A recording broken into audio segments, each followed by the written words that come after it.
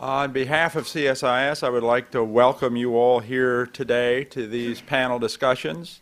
It is a special privilege to have 5 ministers of agriculture here from Mali, Liberia, Kenya, Tanzania, and Mozambique, and that's a rather rare occurrence, so we consider this a special, very special event. And we also have senior officials from the State Department, USAID, and the Partnership to Cut Hunger. And it's always a pleasure to have Peter McPherson here, who will be making some opening comments as well. My name is Bill Garvelink. I'm a senior advisor here at CSIS, a new one. I've spent most of my career at USAID and the State Department, and most recently I was the first deputy coordinator for development for Feed the Future. My successor is here, Jada McKenna.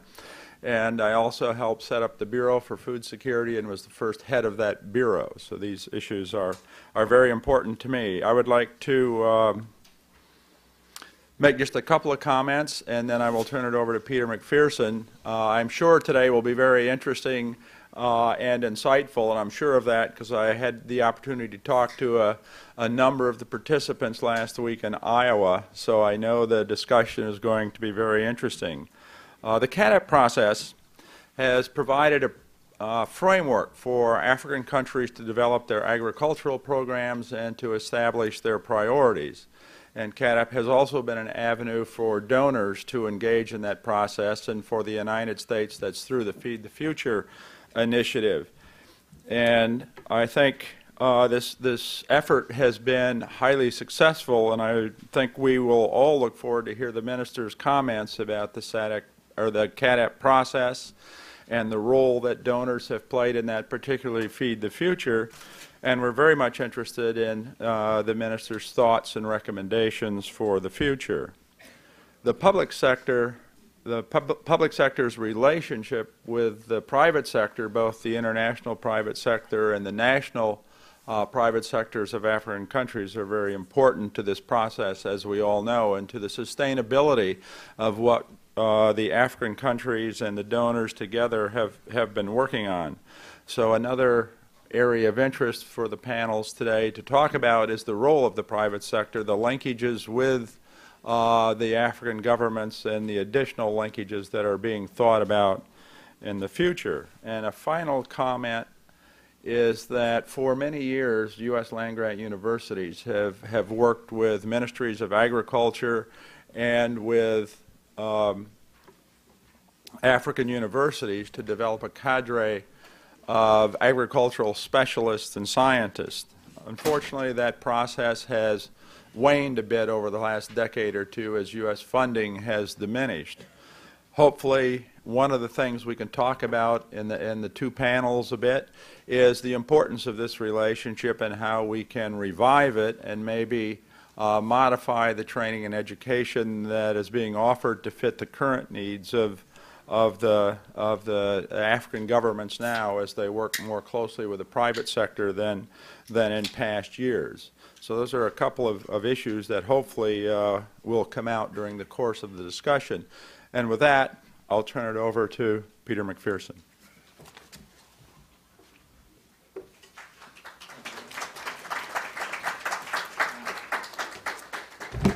Well, good to see everyone.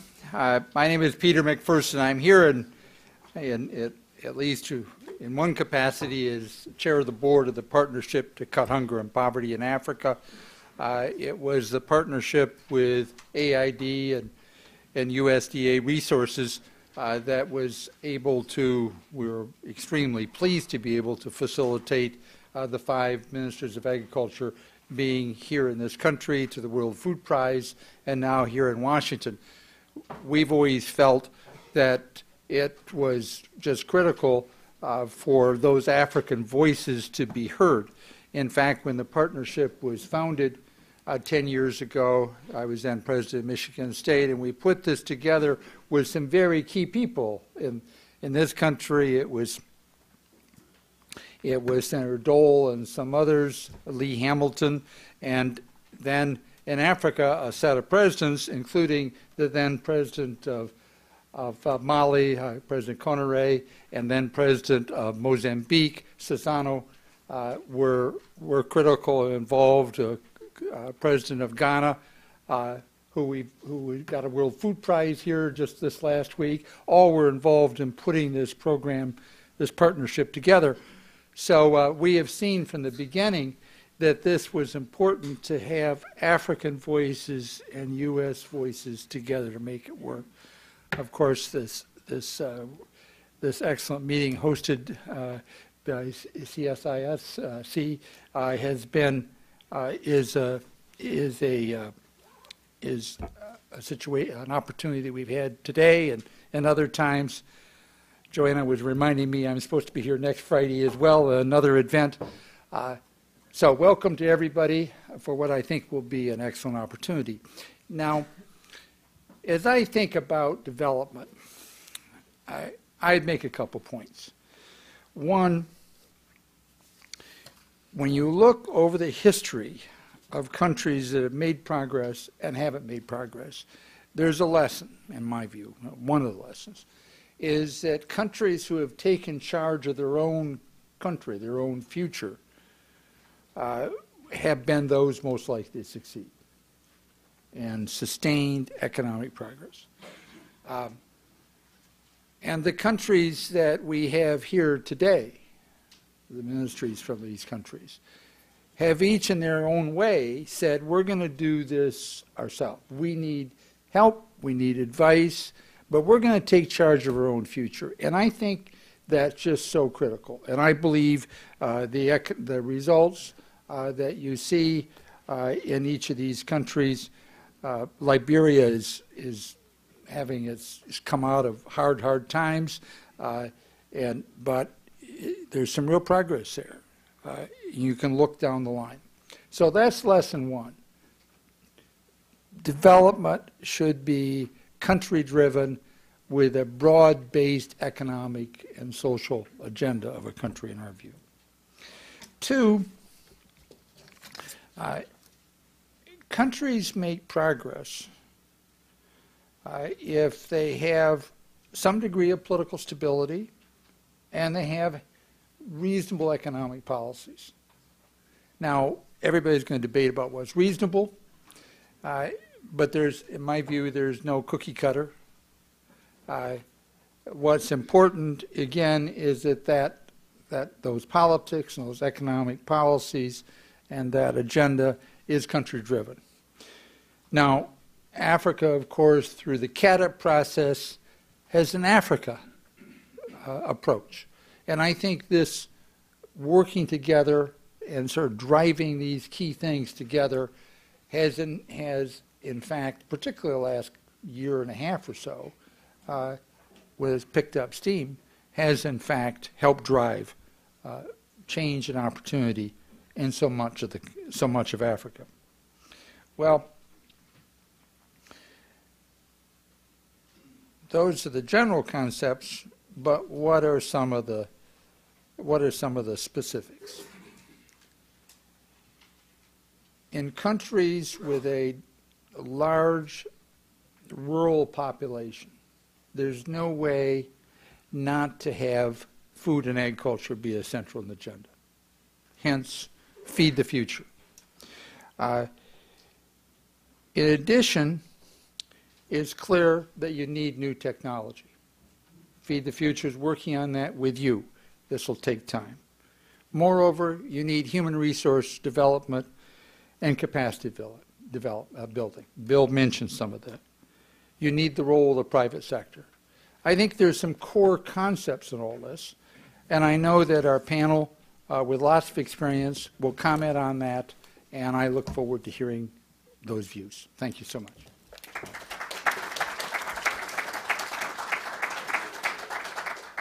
Well, good afternoon, everyone, and welcome. I have to say, 3 or 4 years ago, it would have been almost unimaginable to have such a big group assembled and to to think of having 5 ag ministers here at CSIS was a little bit far out at the time, and so I think the fact that we've got such a fantastic program, such a fantastic audience, indicates the importance that food security is taken in our development policy. And I also think the fact that a place like CSIS is working on this issue indicates the importance of food security and ag development as a central part of our overall foreign and security policy, and that's very much the spirit in which we try to think about the issue.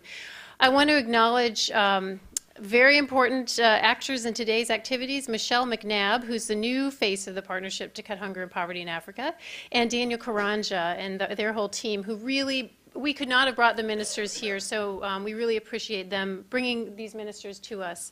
We're waiting for Minister Mugambe from Tanzania, but we'll go ahead and get started because we have, I think, a great set of discussion points today. What we'll do is we'll spend about 1 hour in our first panel really talking about CAADP and Feed the Future. Spend about an hour in our second panel talking about the private sector, and then Assistant Secretary of State Jose Fernandez will be with us for sort of some closing remarks. He has been hosting some discussions with several ministers on different types of technology and biotechnology and agriculture. We'll close out with some thoughts from him.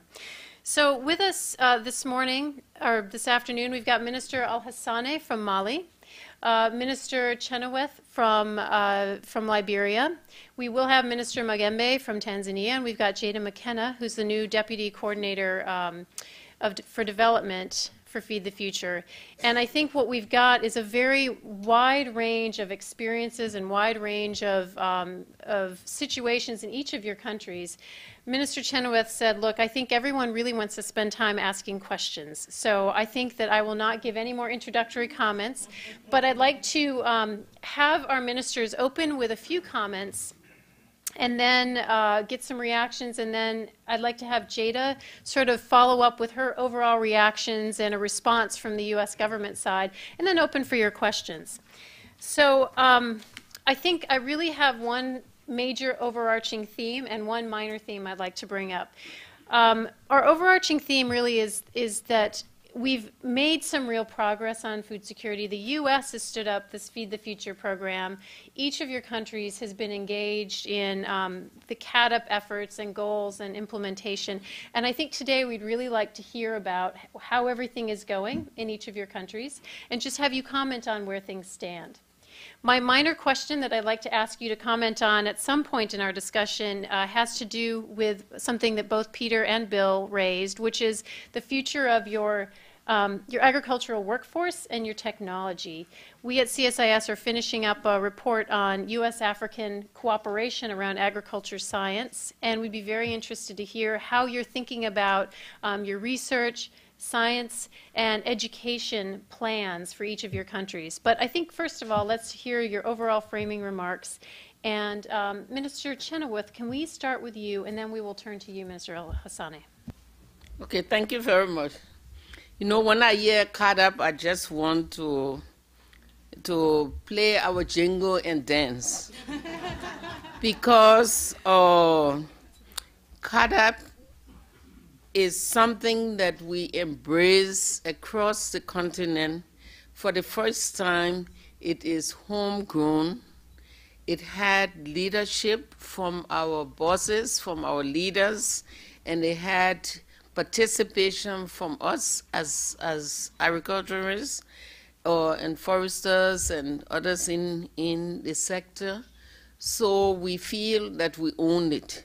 We also had the enormous task of explaining it to our population in a language that they could understand, so that down to the small farmers.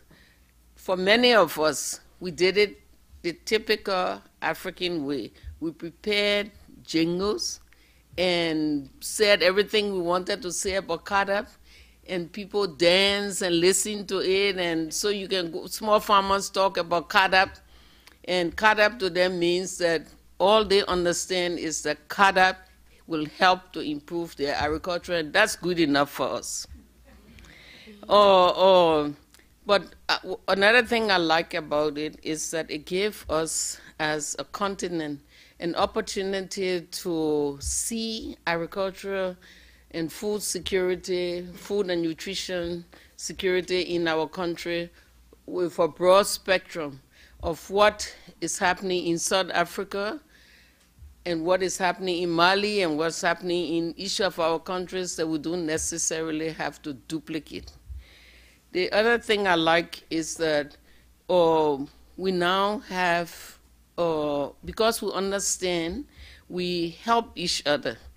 And I can tell you it's like a peer review every step of the way in becoming a CAADP compact country, because first thing before you could start talking about it, you had to develop your local program and make your leader proud that you would become a CAADP compact country. Next door to us was our big sister, Ghana. Ghana was beating us at everything. You know, we had our country completely destroyed. They were there before. They were never so completely destroyed. They had rebuilt. We were a hippie country, highly indebted, poor country. They were, but they had settled it. And we thought, at least there's that spot number 7. So Liberia would try very hard to beat Ghana at number 7, getting number 7, and we did. We made it. So we are number 7, Ghana is number 8.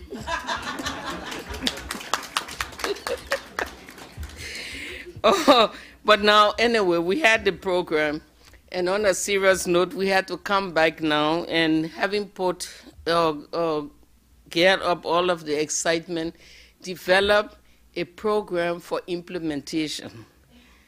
That program of implementation had to be so all-inclusive or across the board, make sure that it fitted into long-range or plan. It was tough, especially when you are head of an agency like mine in Liberia that covers everything from forestry to fisheries to cooperative to whether it's the birds or the rats or the whatever. They're part of the things we should pay attention to. So to get all of that together in a comprehensive program was not easy, especially so that one of our biggest losses in Liberia was in our human capacity. We were working with a capacity strength of only 30%, little less than 30% in our agency, but we did. We also took it to the last level of where you enter a global competition to put your package on the table and have it scrutinized by people you didn't even know. And then you stood to win some money. The maximum you could win was $50 million. We won 46.5. We were so, delighted. So now that we have that 46.5, the program for utilization of that money also has to fit into the CAADP plan. It also has to fit into the Feed the Future, because we are a nation that have taken ownership of what we do and what will be our destiny. So we make sure that even if it's a program like Feed the Future, we make sure the government has a contribution in it so that we can sustain the benefits of it afterwards. So that's basically what CAADP means to us in Liberia. And I must say that it opens some sensitivity across the continent. Everybody knows that we in Sierra Leone were starting from scratch. So we get a lot of assistance from the region, from the African region in terms of training. Our people, they've opened their doors to our students to go to their universities. We cross with research or information using their research institute as we try to rebuild ours. So I think CAADP has done more than just force us to think about agricultural development. It has forced us to think of how to work together as a nation so that we can use the resources internally and from outside or more efficiently. Lastly, I think because people have seen from the outside investors or that we are planning, we're not guessing, we're taking the time to lay out our frameworks and we're sticking to our plans with weaker rooms. We, even in a new country, because we were the oldest country, or we still are on the continent, but we, in terms of independence, but we have 6 years under our belt of coming back and trying to rebuild. But even in that atmosphere, we have invested $17 billion worth of foreign investment over the past 5.5 years. And of that investment, over $5 billion is in the agricultural sector. That will create, in the next 9 years, because it's not 10 anymore, 71,000 jobs for our country. I'd like to stop there and leave it with you. Okay, thank you very much. Mima, do you want to come up? Minister Al-Hassani, we're going to have Mima help translate, if that's okay. And I think your country has some different approaches, and you've focused on different types of markets and supply chains. We'd like to hear you comment. And Mima, if you would. Now I'm ready. Allez-y, traduire. Merci. Je voudrais d'abord remercier mon interprète. First of all, thank you to the interpreter. I got a whole new role these last week. A whole new role. Et je pense qu'il m'a rendu de grands services. Big service. Oui, vas-y. I have provided a great service. You will owe me one on this one. Mais comme je n'ai pas d'argent pour lui payer les frais, je vais les payer en hectares. Ah, d'accord. Voilà, that's PPP. Since he doesn't have money to pay me, I will be repaid in hectares, and we will have a proper PPP. Voilà. Et donc je remercie également l'assistance, tous ceux qui sont venus en nombre et en qualité, certainement. Thank you very much for everyone attending in large numbers and quality. La salle est remplie, ça veut dire que le sujet intéresse les gens. The room is full, so that must be that the subject is interesting. Et nous, ça nous fait beaucoup de plaisir, nous Africains. And that gives us much pleasure as African Parce que participants. tout simplement, ça veut dire que les autres s'intéressent à ce que nous faisons et à ce que nous sommes. And that means others must be interested in what we're doing and who we are, so that pleases us. Je voudrais dire également que l'Afrique doit être fière d'avoir un programme comme ça, un programme détaillé de développement de l'agriculture. So I must say that Africa should be proud to have such an extensive and detailed program of agricultural development. Ça veut dire tout simplement qu'on prend conscience que on ne peut pas faire quelque chose individuellement, il faut l'Afrique unie. And what it really is demonstrating that we're recognizing we cannot do it alone. We really need a united Africa. Et une Afrique unie, derrière laquelle il y a le monde, certainement nous allons avancer. And that's, behind this sort of united Africa, we have been able to advance things. Et comme, je ne sais pas si c'est les Américains ou les Anglais qui le disent, ils disent « What man did, man can do ». Pardon? Donc, You tricked me there. donc nous sommes des hommes, donc nous pouvons faire ce que les autres ont fait. So as the Americans or the Brits say, as we are people, we can do what people can do. Il s'agit pour nous de travailler. It just has to do with us getting down to working. Pour ce qui est du PDDA au Mali, du CAADP, And what is all about the PPDO? c'est un processus que nous avons commencé pendant que nous avons déjà engagé un processus au niveau national. So the whole process is really now developing at the national level with the CAADP. Et au Mali, il a été un processus très inclusif et très participatif, So in Mali, the process was very inclusive and very participative, avec tous les démembrements des acteurs publics, privés et de la société civile. with all actors participating, public, private, and civil society, Et sont associés les partenaires au développement. that are associated as partners in development. Et c'est pour cela que nous avons également voulu que ça soit fait de la base au sommet. And this is why we wanted to be sure that it was covered from top to bottom. Et c'est pour cela que ça nous a pris un peu de temps. which is why it took us a little bit of time. Et la suite de ça, nous avons signé un pacte, le pacte qu'on appelle CAADP. And we have then at the end of that signed the ECOWAP compact. Et ce pacte-là, il a été signé par le ministre de l'intégration africaine, pour dire que nous sommes dans l'Afrique. And that pact was signed by the Minister of Integration at the AU level, Le ministre de l'Agriculture, the Minister of Agriculture, le commissaire à la sécurité à l'agriculture de la CEDEAO, the Commissioner of Agriculture at ECOWAS, les représentants des partenaires au développement, the representatives of development partners, les représentants des collectivités territoriales representatives of the territorial collectivities, et les représentants de la société civile. and representatives of civil society.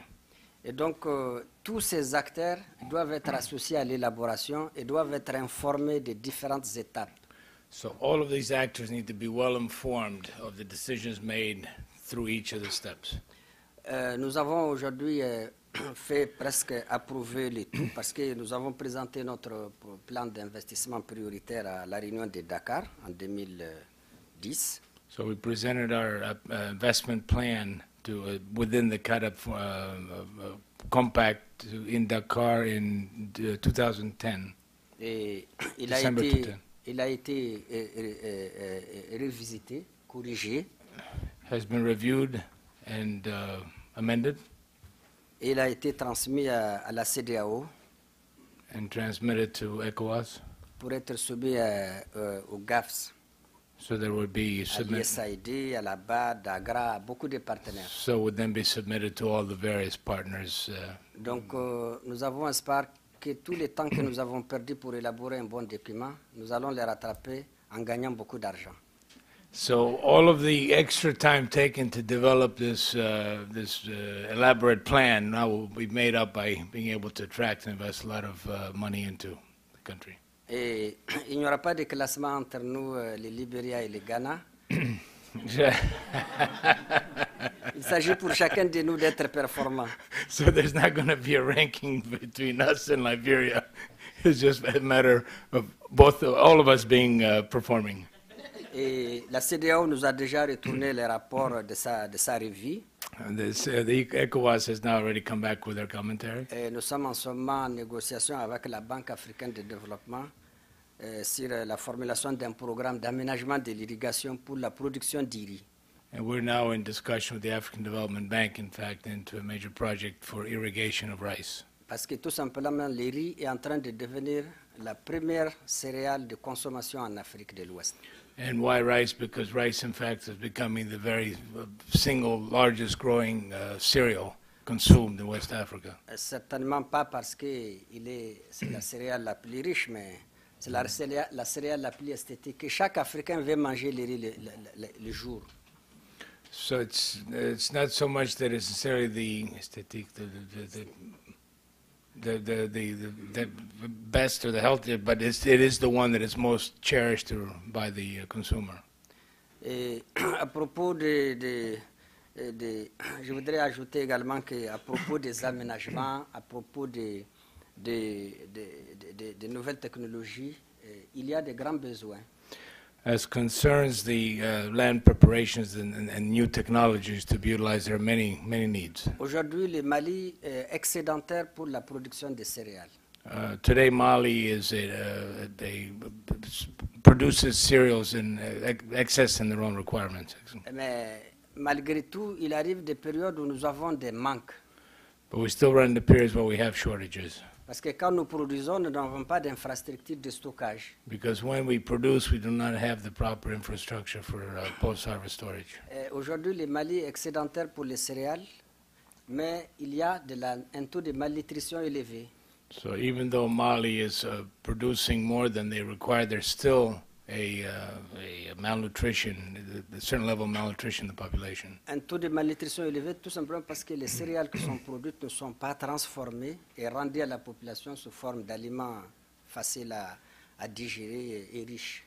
And this is particularly the case because the cereals that are produced are not necessarily processed in such fashion to be consumed easily and to be nutritionally balanced. Je voudrais dire que dans ce domaine de la transformation, les femmes sont pour le moment les plus actives. I'm going to say in this area of processing value-added, women are the most active. Elles sont déjà dans les petites et moyennes entreprises. They're already in the small and medium-sized enterprises. Mais il y a une nouvelle industrie également qui naît. But there's also new industry being born. Et c'est pour cela que j'ai fait appel ce matin à tous ceux qui veulent investir qu'il y a à faire au Mali, dans le domaine de la transformation, de l'agroalimentaire, de l'agribusiness. Which is why, as I did this morning, I appeal to all those wishing and interested in coming into investments in any value-added agro-processing, agribusiness. Les gens peuvent travailler, peuvent venir investir dans la production, dans la transformation et puis dans la commercialisation. People are welcome to come invest in the production, in the transformation, and in the commercialization. Et le taux de croissance du Mali cette année est autour de 5%. Growth rate of Mali is around 5%. Et grâce à l'agriculture. And that's primarily thanks to agriculture. Et donc, malgré que nous avons dépassé l'objectif de Maputo, nous sommes à 13% aujourd'hui du budget national pour l'agriculture. Je demande toujours au ministre des Finances de faire mieux pour l'agriculture parce que c'est elle qui lui permet de bien parler à la Banque mondiale.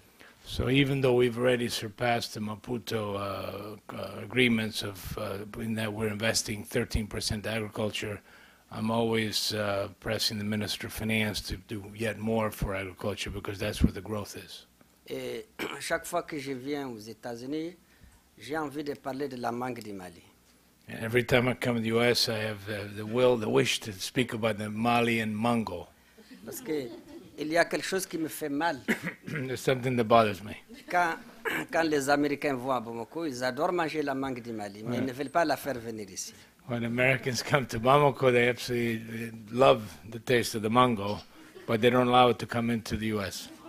Et donc, vraiment, j'encourage également que dans le cas de la Goa, que l'on puisse faire que la mangue du Mali soit exportée vers les États-Unis. So I really, really encourage that in line with the Goa, that the sector of mango could be developed for export to the U.S. Je vais prendre la permission avec ma collègue de Liberia pour dire que la mangue du Mali, c'est la plus délicieuse du monde. Je vous remercie. So I'll take my colleague here from Liberia to still say that in the end, the mango from Mali is the absolute best tasting in the world. Thank you. Merci beaucoup. Thank you very much.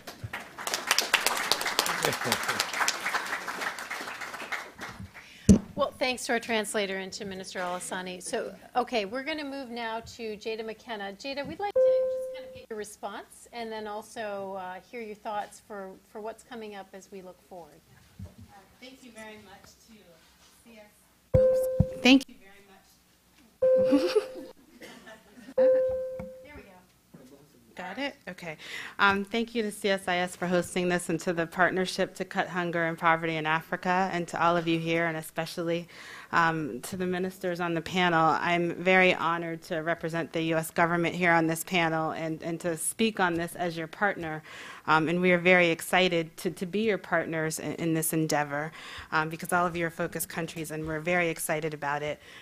As all of you know, Feed the Future is the U.S. government's Global Hunger and Food Security Initiative, and I know you've heard of it a lot today and also in the past week, but I wanted to start there because, you know, our commitment of $3.5 billion over 3.5 years is a small part of a total commitment that was made by the G8 at L'Aquila, and I was very excited to hear both Ministers Alassane and Chenoweth speak about the Multi-Donor Trust Fund that's part of that initiative, GAFSP. So over 10% of our own U.S. initiative has been committed to funding GAFSP, and in this way it's really exceeded our expectations in a lot of ways, and it's an integral part of our bilateral funding. The principles of Feed the Future that Feed the Future relies on are country ownership, accountability, as well as multi-sector and multi-stakeholder collaboration. And what we've seen in GASP, as well as our bilateral efforts, really highlights that. The great thing about GASP was it really provided incentives to a lot of countries to hurry up and complete their CAADP investment plans. And kind of in that rush, we still were able to get great quality and really worked hard to get consultation across all the sectors, as you talked about, because, you know, at the end of the day, we know the only thing that works is really country ownership of these projects. And as development actors, our goals are to work ourselves out of jobs. and the way to that sustainable, inclusive economic growth will be through that country ownership and through that multi-sector approach that really incorporates the civil society, the farmers themselves, as well as countries. At the end of the day, as we've implemented Feed the Future, the important thing to note about the CAADP investment plans is that they are not just documents for donors to get donor funding, and both ministers really touched on that. I mean, they are meant to be investment blueprints for both private investment and public investment, and we've been really thrilled to see that as we've implemented and worked with our country partners to develop our own bilateral programming, that people are thinking about both sides, and there are processes. Tanzania, I know Minister Magembe, if he were here today, he would, when he does come, he will talk about SAGCOT and that really innovative public-private collaboration. The World Economic Forum really provided the platform for SAGCOT to expand, and from there, actually, WEF has now partnered with CAADP, which just shows you how important CAADP is, to look at how to replicate that process of countries looking at their investment plans and picking places where they are inviting the private sector, both local and international and other public sector companies, to come in and work with them to develop impact at scale. In implementing our own bilateral funding, we have really chosen to pursue a path that will get to that development impact at scale. So we have worked with countries to identify certain value chains and regions where we will focus our funding to really demonstrate to people that this works. And when actors come together, so when we partner with the countries and the World Bank and other donors, and we really put our minds and our money and our energy towards specific areas, you will see success at scale. And we're excited to be starting that process, and some countries are further along than others.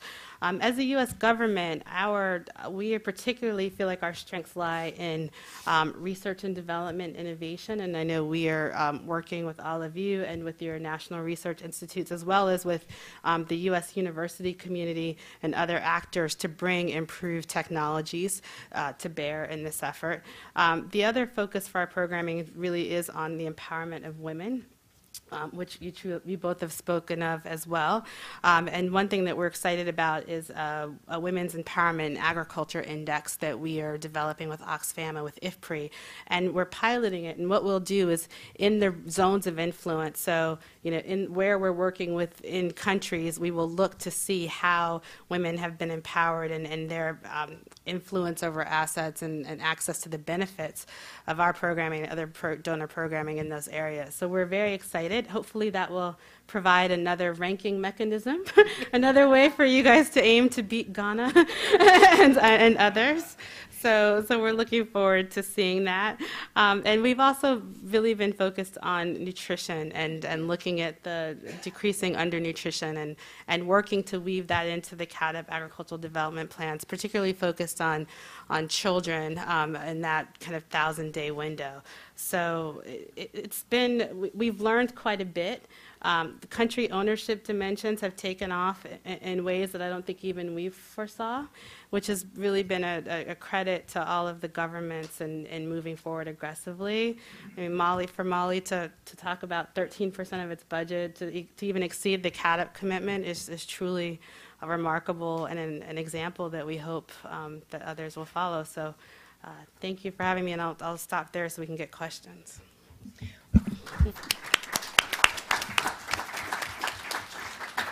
Thank you, Jada. And I have a note that, that Minister Mugembe had to go to the airport to catch his flight, so we won't see him today. But we've got plenty to talk about. And some of the other things that I didn't mention early on, but that have come up include the question of nutrition and how do you improve nutrition as part of an ag development approach, which I think it's a challenge. It's difficult, but there's a lot of opportunity, but it's going to be one of the difficult nuts to crack.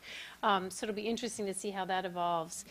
I want to honor Minister Chenoweth's mandate that we take questions, as many questions, because I know a lot of you are curious. If I could bundle 2 or 3 questions at a time, please wait for a microphone. I'll call on you, then state your name and your affiliation and your question. Make it short so we can take as many as possible. Who wants to go first? Okay, in the back here. We'll get a microphone over to you.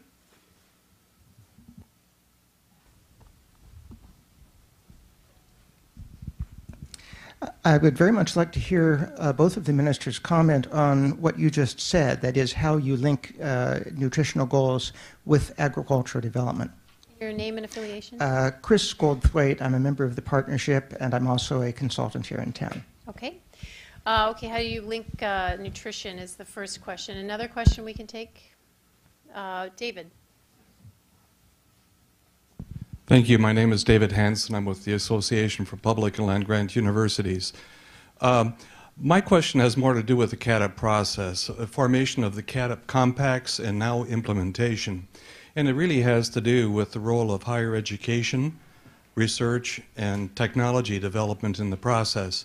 It's my understanding that the CAADP compacts were done primarily with ministries of agriculture, and higher agricultural education rests with ministries of education. Therefore, in talking with some of my colleagues from African higher education institutions, they feel like perhaps they've been sidelined in this process of formulation of CAADP compacts. And I was just wondering your perspective on this, as well as implementation of the compacts now, and how higher agricultural education might play a more formative role in the process. Okay, Mima, could you translate the question for Minister Alsani? La demande, c'était dans la formulation du CAADP. C'est surtout au niveau du ministre de l'Agriculture. Mais comme il y a toutes les questions de formation, éducation supérieure surtout, comment est-ce que les intérêts, les perceptions d'un côté formation, éducation sont rentrées dans la formulation du projet? And Charlotte will give you the third question. We can get a microphone.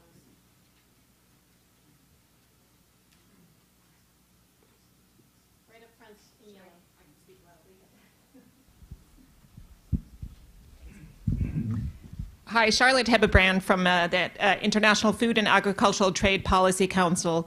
Together with the partnership, we looked at AGOA, and I wanted to come back to Minister Al-Hassani's comments about the mangoes from Mali. I confess to only having eaten mangoes in Burkina Faso, and they were delicious. I look forward to eating Mali's mangoes as well. One of the conclusions we reached when we looked at the rather disappointing impact AGOA has had on increasing African agricultural exports to the U.S. was in fact in this realm of standards. So would you mind just in a non-technical way giving us a sense of where is the problem? Why is it so hard to get mangoes from Mali here in the U.S.? Just to explain a little bit, how long have you been trying to get an import approval? What are the hindrances on your side in Mali, and what may be some of the hindrances here with the U.S. government? Thank you.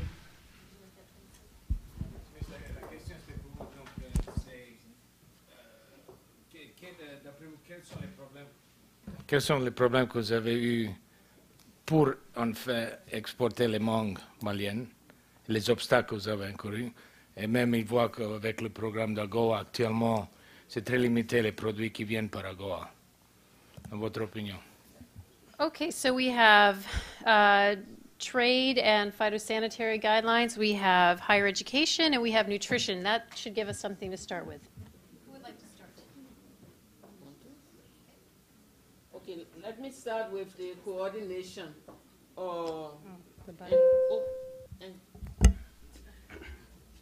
Ministry of Agriculture in Liberia led the process. It was the hub for the CAADP formulation. But we have to, under our new mandate, we have to work inter-ministerial collaboration.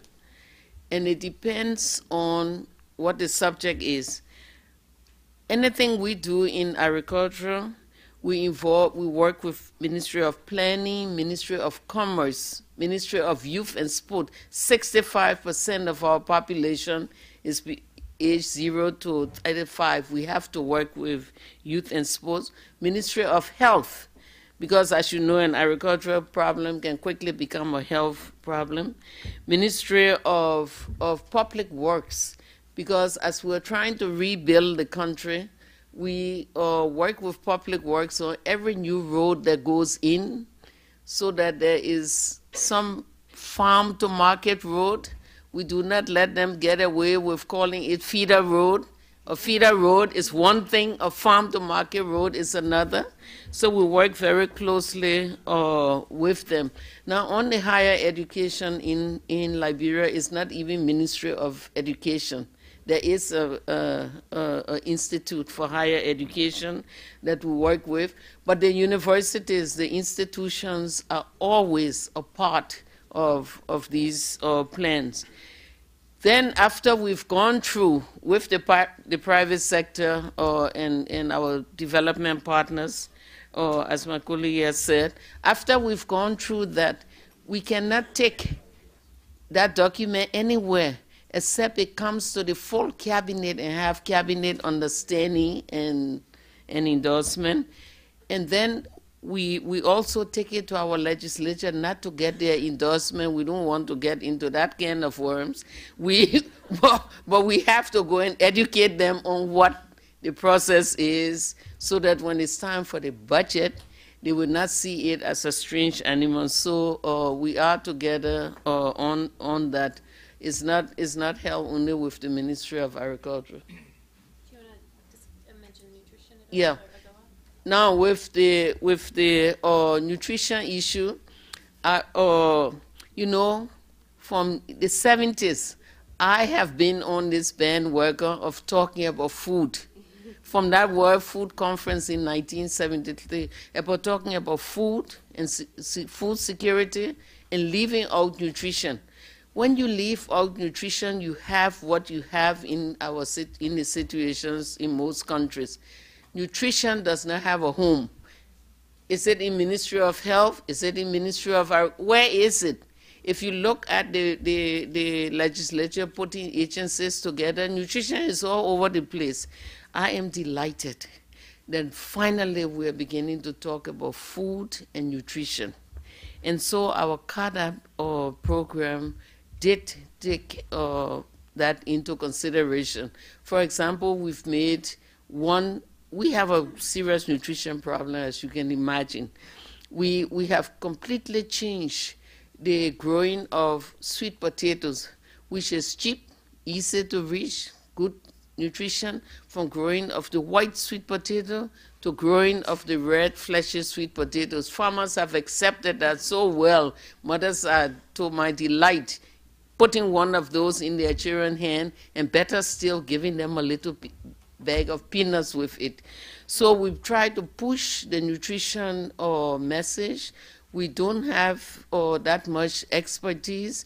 We've gone back and hired retired people that are putting together the message, but we do have people in training. So as much as we can, we try to integrate the nutrition. Right now, our second staple is, I heard my colleague who is not a rice eater, I am, and I think rice is delicious and nutritious. But we are good friends. Go after it. We are also looking at our second staple, which is cassava, which, as you know, is mainly energy. We are now part of a program with the International Institute of Tropical Agriculture, which is next door to us, on experimenting with the nutrition-infused cassava. For us, our job would be getting people to eat yellow cassava, yellow-looking cassava instead of white. We hope that we will not have the case of the golden rice. So we are beginning to talk about it now. Anything that we introduce that changes people's taste and preference or forces them to eat something, encourage them to eat something that they are not used to, we try to push the education along with it and get mothers especially to understand the messages. Thank you very much. To Yeah. especially talk about the mangoes. Okay. Not especially mangoes. Je vais parler également des questions de nutrition et de formation. I would like also to, aside from mangoes, speak about nutrition and the issue. I would like also to be sure to speak not just about mangoes, but about the impact of nutrition and the aspect, the questions asked about higher education. Je prends la permission avec notre modératrice pour cela. Les domaines de nutrition chez nous sont gérés par le ministère de la Santé. So for us, the issues of nutrition are managed by the Ministry of Health. Mais ils constituent des préoccupations majeures pour le gouvernement. But it is a major issue for the government as a whole. Le ministre de l'Agriculture est chargé de produire. Ministry of Agriculture is charged with the production.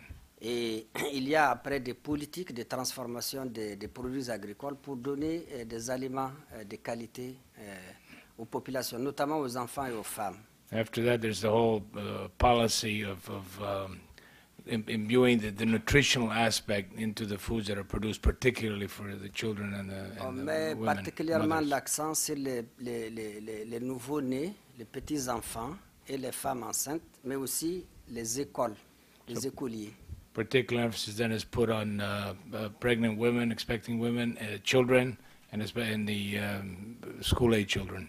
Et dans le cadre de la formation, bon, ça rentre un peu avec la formation, le gouvernement a adopté une politique nationale de l'alimentation scolaire. So in this whole scheme of nutrition, government has taken up a national plan of a school feeding program. Et cette politique a pour avantage de maintenir les enfants à l'école, de pouvoir les faire manger pour qu'ils restent à l'école et qu'ils étudient. Ça, c'est dans les milieux ruraux généralement. And this policy also has a big advantage of making sure that the children stay in school longer, particularly in the rural areas. Et comme souvent certains de nos génies nous viennent des milieux ruraux, donc cela est extrêmement important pour que ces enfants soient éduqués. So, given that so much of our children are coming out of the rural areas, it's important that this program be maintained to keep the kids in school in the rural areas. Et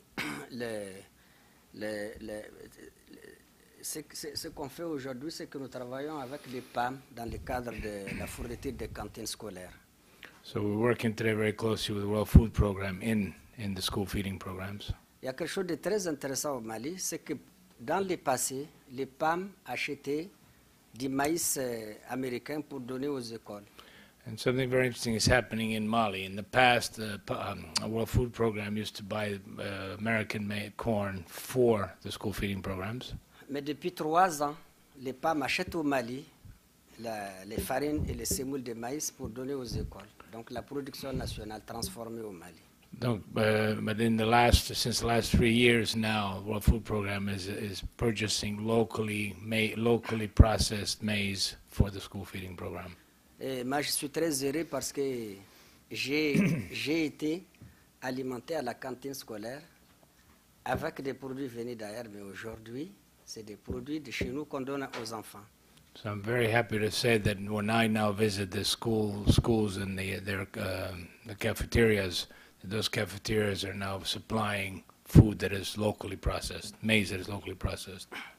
À propos de la formation supérieure, As concerns higher education, nous avons un institut d'économie rurale qui reçoit des chercheurs. we have an Institute of Rural Economy that actually receives the researchers. Et on a un institut supérieur de formation professionnelle agricole qui forme les chercheurs. And there's a Superior Institute for Agricultural Donc, Training where people are trained that go into the au niveau de l'institut où il y a les chercheurs, des recherches agricoles aujourd'hui. Nous avons 250 environ chercheurs. So in these institutes, we have approximately 200 researchers. C'est moins qu'en Brapa au Brésil, mais c'est quand même quelque chose. It's a little bit less than the number of researchers in Embrapa in Brazil, but still a good effort on our part. Et je pense qu'il y a quelque chose d'intéressant aussi parce que tous nos chercheurs, nous avons des coopérations avec les universités américaines pour perfectionner les formations. So what's interesting is that with all of the research program, there's the tight collaboration, close collaboration with American universities in that training program. Dans des domaines très précis, concernant par exemple la résistance des plantes aux sécheresses, aux attaques des nuisibles, etc., etc. And especially in certain specific areas such as the insect-resistant plants and other drought-resistant plants. Et pour ce qui concerne les problèmes de l'exportation de la mangue, As concerns the problem of exporting mangoes, c'est une question difficile à remplir, That's disons à répondre. it's a difficult question to answer.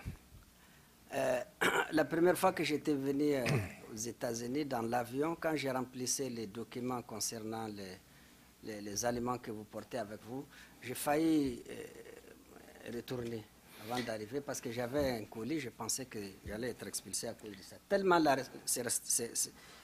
il y a des restrictions pour ce qui concerne l'importation des aliments aux États-Unis. So the first time I came to the U.S., in fact, with a suitcase full of Malian mangoes, I almost was expelled because there's very tight restrictions on fresh produce. Mais je voudrais quand même remercier les secrétaires à l'agriculture parce que nous sommes en concertation en ce moment ils nous ont remis des documents pour voir quelles sont les conditions qu'il faut remplir. Je sais que c'est difficile, mais peut-être un jour on y parviendra. So we still must thank the Secretary of Agriculture and his people because we are now collaborating to see how we could actually meet the requirement, the phytosanitary requirements to bring the mangoes here. Non, c'est un peu seulement pour jouer mon amitié avec les Américains que j'ai dit ça. It's only to make a little bit of a joke about Americans that I say that. Parce que déjà nous exportons la mangue vers l'Europe. Because we're already exporting quite a bit of mango to Europe. Et nous avons aussi les marchés africains. And we have also the African market. La campagne dernière, nous avons exporté 11 000 tonnes de mangue. So the last season we exported 11,000 tons of mango. Dont 5 000 vers l'Europe. 5,000 towards Europe. Et 6 000 à l'intérieur de l'Afrique. And 6,000 inside African continent. Donc à l'intérieur de l'Afrique même, il y a un marché qu'on n'a pas fini d'explorer. So there's quite a market regionally in the African continent we haven't yet fully exploited. Mais je voudrais que la mangue malienne aille encore plus loin. Qu'elle traverse l'océan. But we'd like to see the African mango, or the Malian mango go even further and cross the ocean. Merci beaucoup. Thank you very much. All right, I think we have time for just one more round of questions, right here in the front, and then we'll go to the back. Thank you. My name is Joshua Walton, and I don't represent anyone but myself. The question I would like to pose is that, given the fact that some 80% of the farmers in Africa, especially the small farmers, are women, they do most of the work to get the crop out. What specifically have you put forward in your countries in terms of policy and processes? One, to assure that women, rural women, many of whom have yet to learn how to read and write, have their rights protected in terms of controlling the revenues from the crops they produce. And secondly, what's being done to encourage women to become professional agricultural advisors so that they can work with this majority of farmers at the local level. Si je peux traduire la question pour Merci, absolument. Pour son Excellence. Monsieur le ministre, la question que j'ai posée est qu'est-ce que, donné que quelques 80% de tous les fermateurs d'Afrique sont des femmes, surtout les petits cultivateurs, qu'est-ce que vous faites chez vous dans le domaine de politique et des actions pour assurer que les droits de ces femmes sont bien protégés concernant le profit et le revenu qu'ils gagnent de leurs efforts. Et deuxièmement, qu'est-ce qu'on fait pour encourager plus de femmes pour bien étudier et devenir des animatrices professionnelles dans le domaine de l'agriculture, puis bien travailler côte à côte avec ces cultivateurs féminines. Merci. Tu viens me remplacer. And then the last question we'll take from Philip Thomas in the back. Hi, my name is Phil Thomas. I'm an employee of the Government Accountability Office here in Washington. We do a lot of work on food aid and food security. And in 2008, we critiqued the global food security situation. And we were highly critical of, donors, the U.S. government, African countries, NGOs, just not really doing enough in terms of food security. And we looked at CAADP, and I believe CAADP, you say, was established in 2003. There had been very little progress in terms of meeting the goals and objectives of CAADP. And many people criticize CAADP as just being a talking forum, and that there was no real action to support the framework. And now there seems to be a shift, and there's an attempt to make it a much more substantive effort with more on-the-ground activity. And I was wondering if you could describe what has happened and why. Donc, si je peux traduire en vitesse, donc en 2008, monsieur, avec le gouvernement américain, il y a eu toute une analyse du programme de CAADP et la critique des donateurs dans cette formation de CAADP. Et en 2008, le CAADP était plus mots qu'action, plus paroles qu'action. Et il voit que dès les dernières années, depuis 2010, disons, qu'il y a plus de mouvements vers des actions. Donc, de votre perception, qu'est-ce qu'il y a là qui transforme plus vers une positive transformation de CAADP? Oui.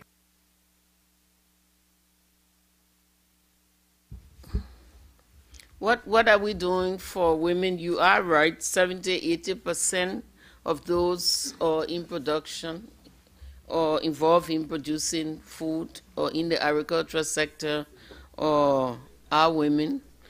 And first and foremost, women at all stages or the female are targeted for education, because if you look at any of our statistics, you will see that the figures are not balanced, whereas our population is almost 50-50.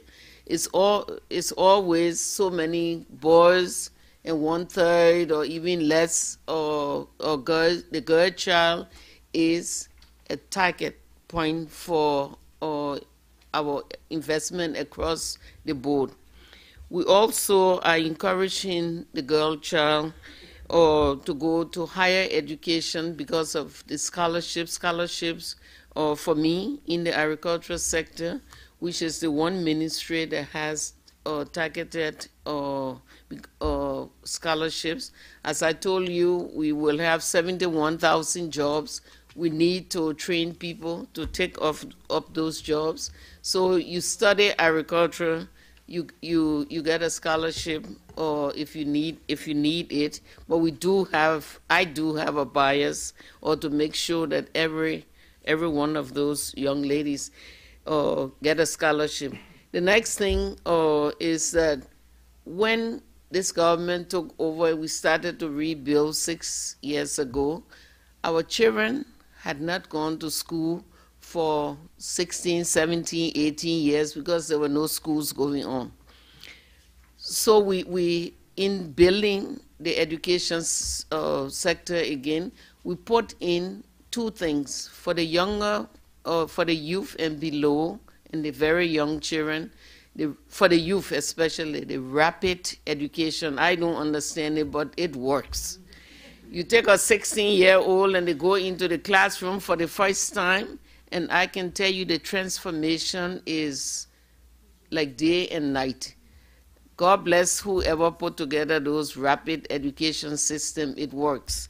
But we also have it for women farmers, or for rural women, or the other education programs. So tied to the farmers' field school that teach them how to use their hands and in the field.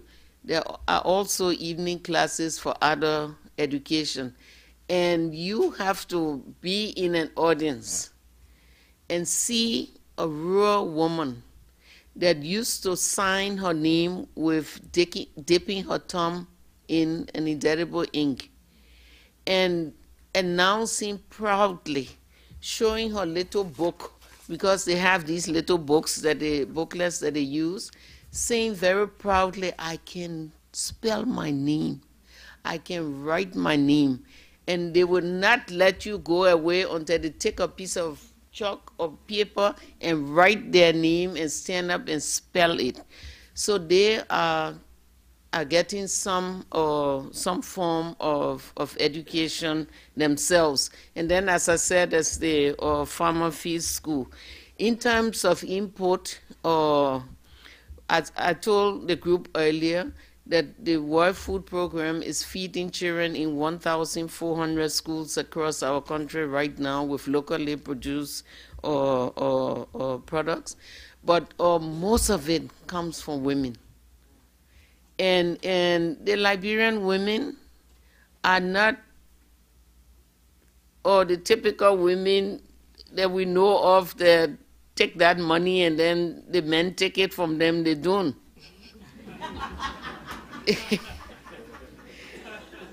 Before and now, they were an economic power, and they know how to hide their money and how to invest it. And one of the things that we do when we buy produce from these women through the Purchase for Progress under the WFP or the government owns program, we pay them cash. Because we work with the banks to take the cash, you receive the product, you pay them cash, so that nobody's saying you have to stay home and mind your baby and send the man to collect the money. They receive their money at their farm gate. You ask about the food aid.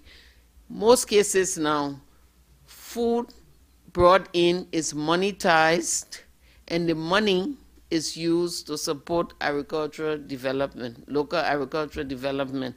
And that's an arrangement that is made with many of the people who support us in that way.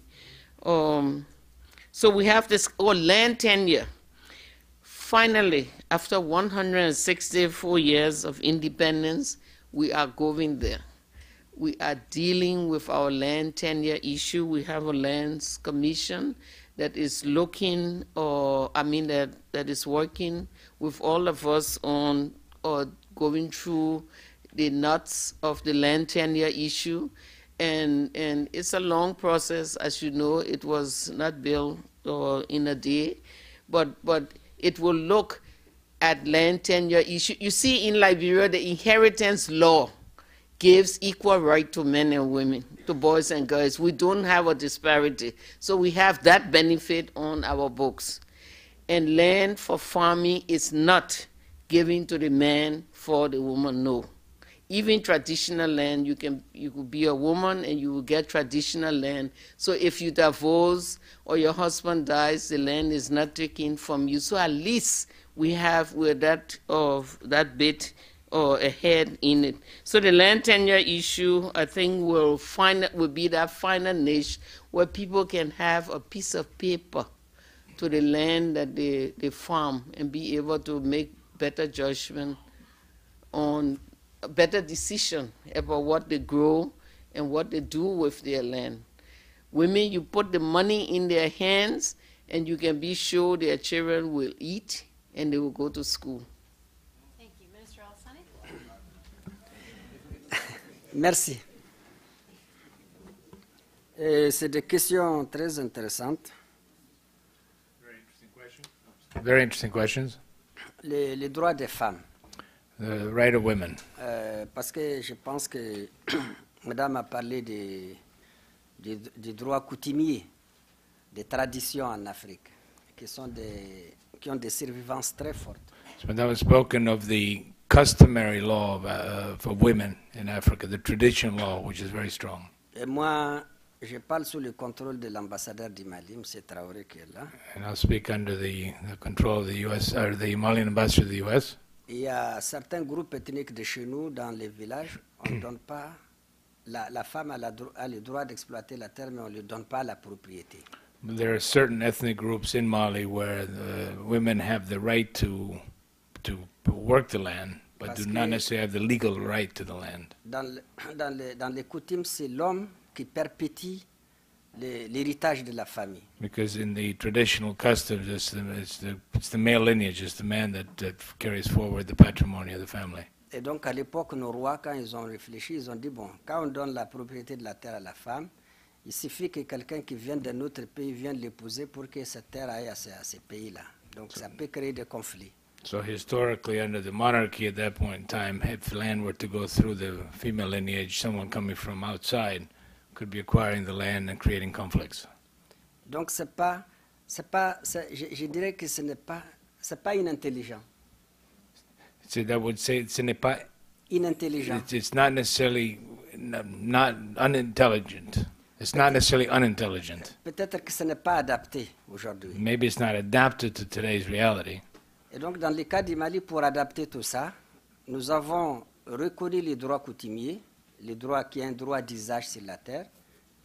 So for Mali, then we have accepted the traditional law, the law of the utilization of land, use of land. Mais il y a l'autre droit, comment on l'appelle ça, le droit moderne qui dit que la terre appartient à l'État.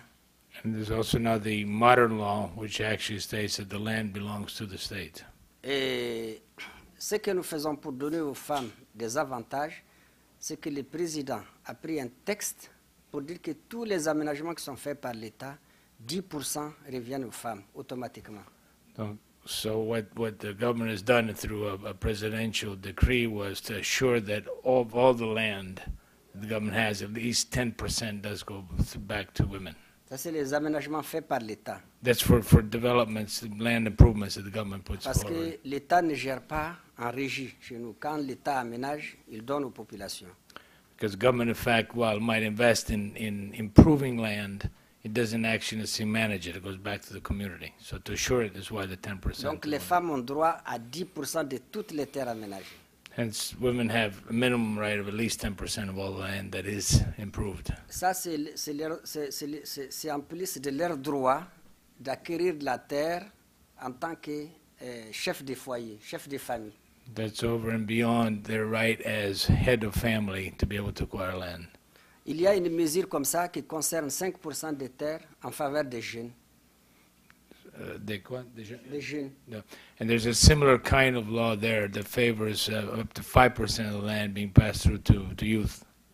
Aujourd'hui, il y a une politique de formation qui encourage les femmes également à progresser. So today we have a national policy to really encourage women to advance. Il y a des quotas pour les cabinets ministériels, There's pour les nominations dans les hauts postes de l'État. So there's quotas established for the number of ministers that must be women, as well as for the recruitment advancement into the higher civil service. Et le gouvernement également accorde des bourses d'excellence aux filles qui passent leur baccalauréat, qui passent leur baccalauréat. Okay. And governments also have allocated specific stipends for girls that pass their diploma, high school diplomas. Bon, et puis aujourd'hui, la femme malienne est une femme vraiment qui est très active dans la vie, quoi. So really today we find that the Malian woman is very active in the working day world. Nous avons une femme premier ministre. We have our prime minister is a lady. Nous avons une femme secrétaire générale du gouvernement. The secretary general of government is a lady. Nous avons plusieurs femmes dans le parlement. The number of women that à peu près 11%. 11% of the women in parliament in the Congress are women. nous avons, nous avons comment je vais dire ça, des femmes dans tous les cabinets. Nous avons des femmes maires aussi des communes. So we have women in all the various ministries as well as the political posts as mayors of towns. Et au niveau de l'économie, aujourd'hui, elles sont en passe de se mettre devant les hommes. And in fact, today in the working day world, in the economy, they're advancing ahead Dans of men. les affaires privées, de commerce et de... Certainly in commerce and in business side. Pour ce qui concerne même l'agriculture, les premiers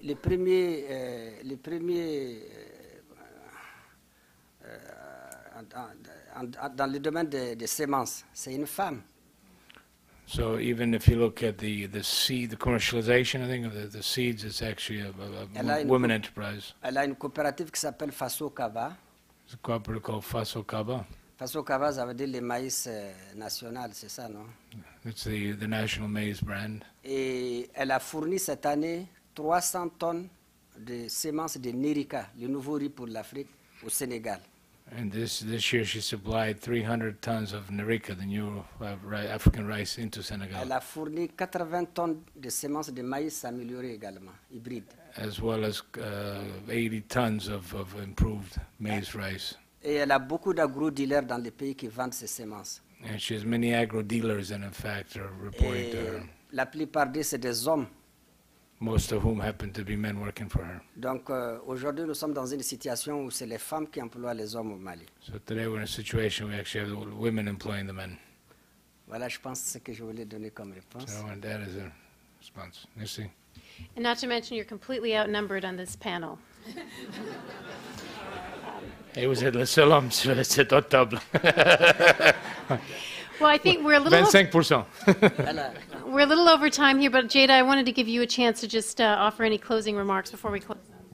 No, the one thing I would add is that what we're seeing in some countries is the setting up of implementation units or separate bodies, because so many of these issues cross ministries and are so much richer than just agriculture. And we have encouraged that where they've propped up, we have been active in helping to set them up and encourage those. So as other countries think to that, we're happy to share knowledge and help through Feed the Future with that. Well, excellent. Thank you so much. Please join me in thanking our panel.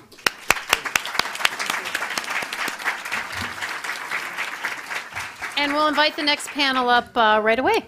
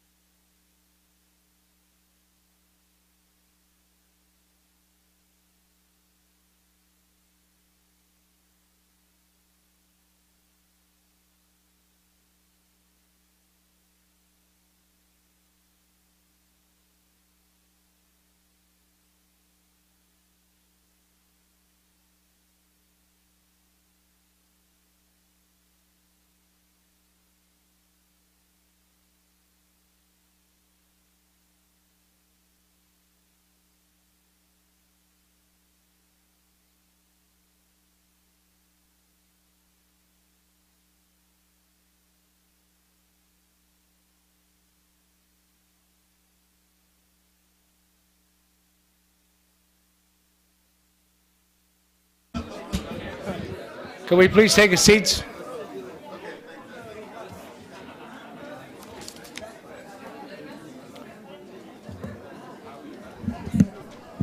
Grab your drinks and we'll start up, please.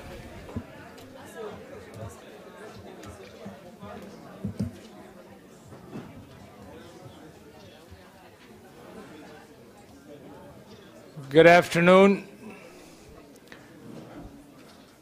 I guess between being translator and moderator, I don't get lunch or drink, so if I get irritable, you'll know why. So please sit down.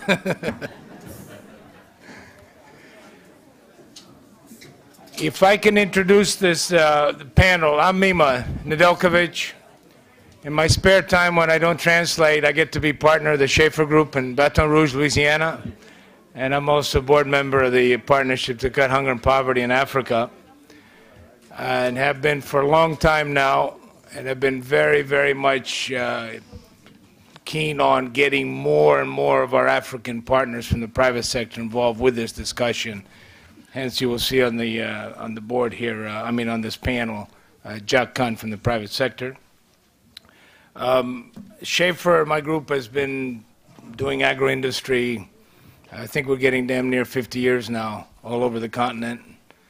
We're Louisiana-based company, so very strong in sugarcane, rice, aquaculture, and then all of the cogeneration from power coming out of biomass. Any form of agro-industrial waste is where we think is going to make both sense for power production as well as improving the efficiencies and profitability of agriculture.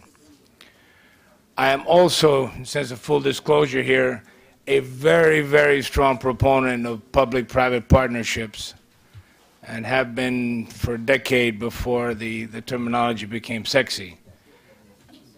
Agro-industry is very difficult to formulate public-private partnerships. Much easier in power sector where you have the independent power producer and then government picking it up in terms of the transmission. But for agriculture, every case is different. It is difficult, but it is, for us, or for me, certainly, the answer to the future, and why I'm happy to moderate this panel. It is where the large and the small meet. It is where the public and the private interest meet. It is where, really, in the end, I think we're going to find the answer to the additional productivity to feed the future, feed everybody on the continent, and in fact be an exporting continent of food. So those are my introductory comments. As you know, we will be focusing specifically on building strong and sustainable public-private sector partnerships. We have on the panel with me Minister of, I think you have the bio, so I'll skip the detailed introductions, but Minister of Agriculture from Mozambique, Mr. Pacheco, Minister of Agriculture from Kenya, Minister Koskei, and then my colleague on the board, Mr. Jack Khan, who is the CEO of Novell Group. What I would like to do is ask each of you, if you will, those from the public sector, from your perspective, Jack, from yours on the private sector, as to what is it really that governments could do more to really incentivize these sort of PPPs. Frankly, in some of the interviews and investigation done as a partnership, we've also seen, Jack, that from our own side, from the private sector side, we're often missing the boat. And I think it's critical that we really dive into how these sort of partnerships and common interests actually make the whole discussion of land grab, frankly, a null discussion, really an irrelevant void discussion in the end, if we really get down to all sides of interest being met.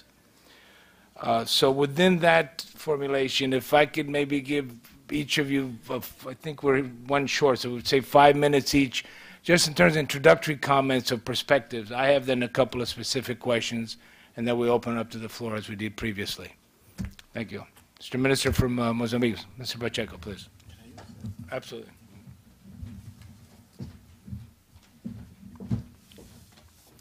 And sorry, I believe we've also been joined now by Assistant Secretary Fernandez, is that correct? And I was waiting that he be here. I want to be sure also to thank State Department and USDA in support of all of the activities that, in fact, the partnership, our various partners and sponsors here have done, both in Des Moines, Iowa, last week, the World Food Prize, as well as here in follow-up today. So thank you and welcome. You will be coming forward after the panel. Please. Dear participants, ladies and gentlemen, all the protocol observed, good afternoon. Mozambique, briefly, it's a country on southern region Africa, with the size of 800,000 square kilometers, 21.8 million people, with an arable land of 36 million hectares. We are only using 10% of it.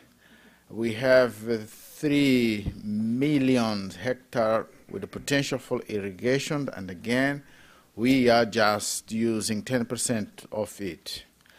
The growth rate of Mozambique is 9% in average. The agriculture sector contributes to the GDP with 24%.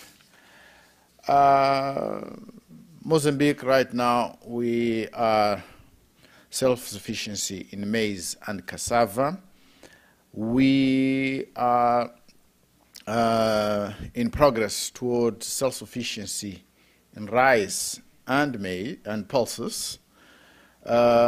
These are staple food of Mozambique. We do export banana, cashew nut, cotton, sugar, timber, and sesame. It's in progress in protein provision, restocking of beef, progressive import substitutions in poultry, meat, and eggs, extraction and progressive processing of hardwood, native timber, both for local use and export, together with the commercial plantation of exotic forests. This has happened since 1992, since Mozambique reached a peace agreement. In 1993, Mozambique, it was a country of food aid. As agriculturalists, I believe we have a moral responsibility to feed people around the world. And young generation have a very important responsibility to play important role. To develop agriculture, we have a 10-year agriculture development strategy that lies in 4 pillars: research and extension, infrastructure and equipment, market and information, institutional development for public sector reform, for public-private sector partnership, together with education. The investment set up in place is that right now the Mozambican governor is contributing with 10.6% for the budget, but the target is 10%. We do have a district development fund, agriculture development fund, youth development fund, and other arrangement, domestic arrangement made on microfinance and savings. Millennium Challenge account is there, and I believe that Feed for Future have a great window to participate on this investment plan arrangement. If we come to the promotion of public and private sector partnership, what I would like to share with you is that in Mozambique, the private sector, the triple P, we have a Mozambican Investment Promotion Center. We do to facilitate all the procedure for the private sector to do the investment. We have a private sector council at national level, and in each province, we have 10 provinces, there are provincial councils. This council Private Sector Council, it meets once a year. In that meeting, the head of state, President of the Republic, is there to share, and all the cabinet members are there, NGOs and government organizations or other partners, they take place to report on what is the environment in Mozambique on private investment, what is missing, and to identify and share views about the to improve the private investment environment. In agriculture sector, we have agriculture promotion and support center. So if you come to invest to agriculture, this unit is there to assist you on where to invest, how to invest. Due to this, on the land issue, what I can say that in Mozambique, when you come to invest in Mozambique in agriculture, land and investment proposal should be in place. The land process, the access to land is on leasing base up to 50 years. But if investment is done, the land is yours. You can sell investment, you can transfer rights on a heritage basis if the investment is done. The leasing for 50 years, but if you implement the plans, the lands, we say it's yours. On the process of getting access to land, a consultancy will be needed with the local community to make part of all the project. There are 3 levels of decision of the land. The level number 1 is the provincial governors that can apply land up to 1,000 hectares. The Minister of Agriculture of Mozambique, right now it's me. Yesterday it was somebody else, and tomorrow never know. He can apply up to 10,000 hectares. More than 10,000 hectares should be the cabinet, the council of the ministry. When you invest in Mozambique, you have tax-free facility and tax holiday up to 5 years. There is always room to negotiate for a few years more, but not more than 10 years. You can transfer capital. If you invest, there is a room to transfer capital. You can employ a foreigner on your investment up to 10%. But if you employ less, there's a room to negotiate to get more tax facility exemption if you use local labor. Come to invest in Mozambique. If you are looking for projects, I can share some of the projects available to invest. Seed industry. Seed industry is an area we are looking for investment.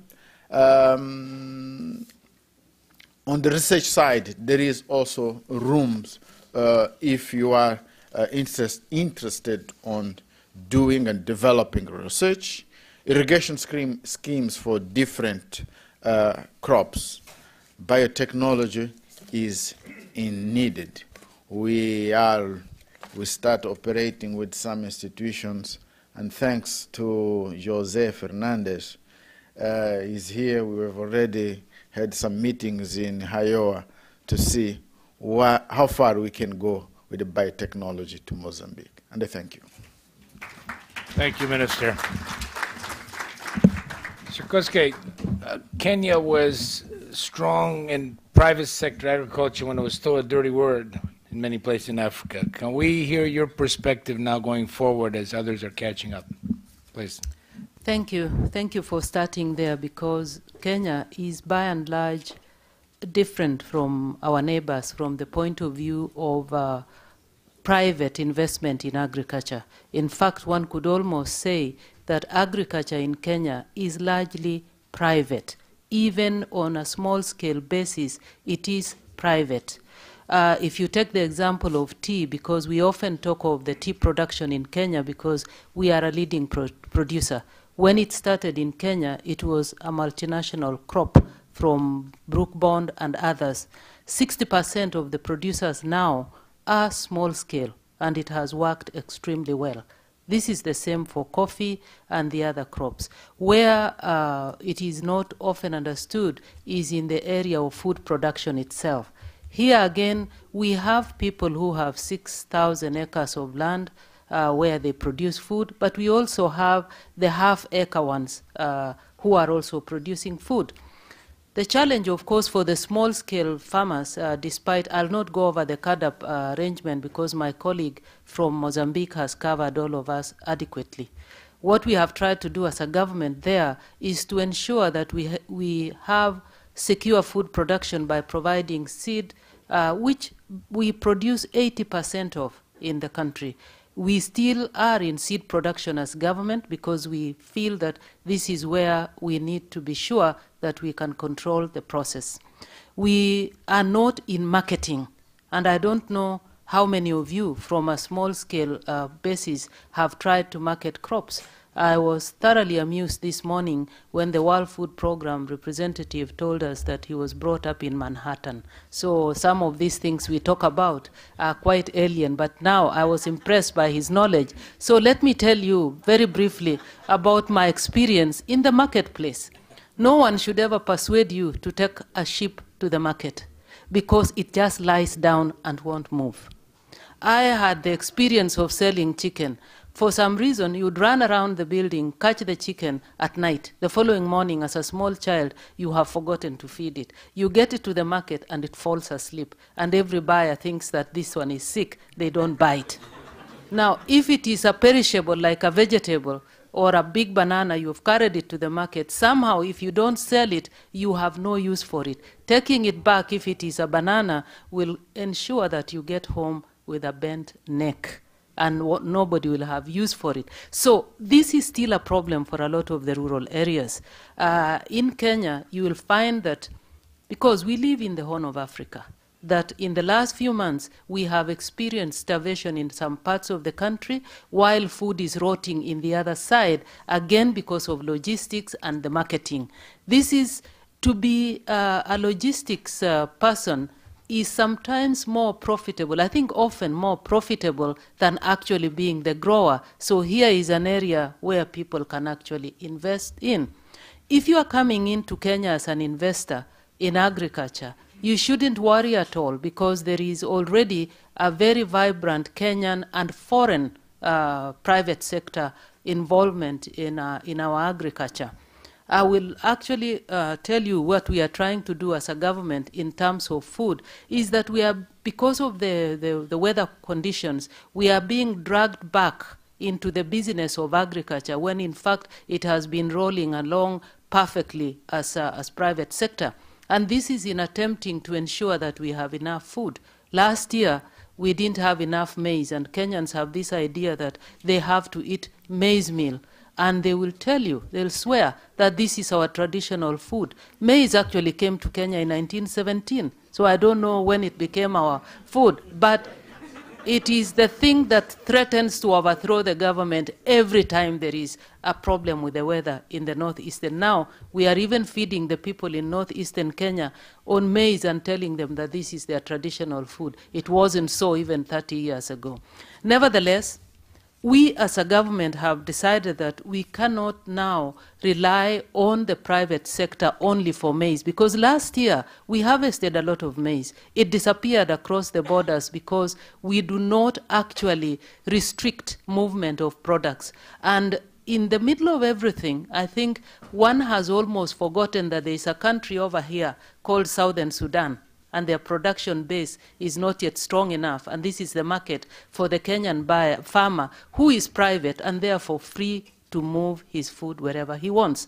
So we are trying to use the Tana Delta to grow food with private sector partnership, which we can at least ensure that we are able to sell internally to areas which do not have food. Agriculture in Kenya is profitable. The problem is, what is it we can do to encourage more people to do profitable agriculture other than giving them fertilizer and seed? one of the problems we discovered was that there is very little borrowing in the private sector, especially private sector. Here, especially private small-scale agriculture. Here, we are working with the local banks, the high street banks, to actually train people to lend money to the agricultural sector. It sounds very straightforward. It sounds easy. It isn't. 16 years ago, I walked to a bank to borrow money for agriculture. They looked at me and said, "Are you crazy?" Then they gave me somebody to write a feasibility study for me. He wanted 4 million shillings. And I said, I went to school. If I had this amount of money, I really don't need to farm. So I had to sit up and write one myself. Then I got somebody who understood figures better than I did to put it together for me at 3,000 Kenya shillings. Those of you who know 3,000 shillings can't buy you a meal in Kenya these days.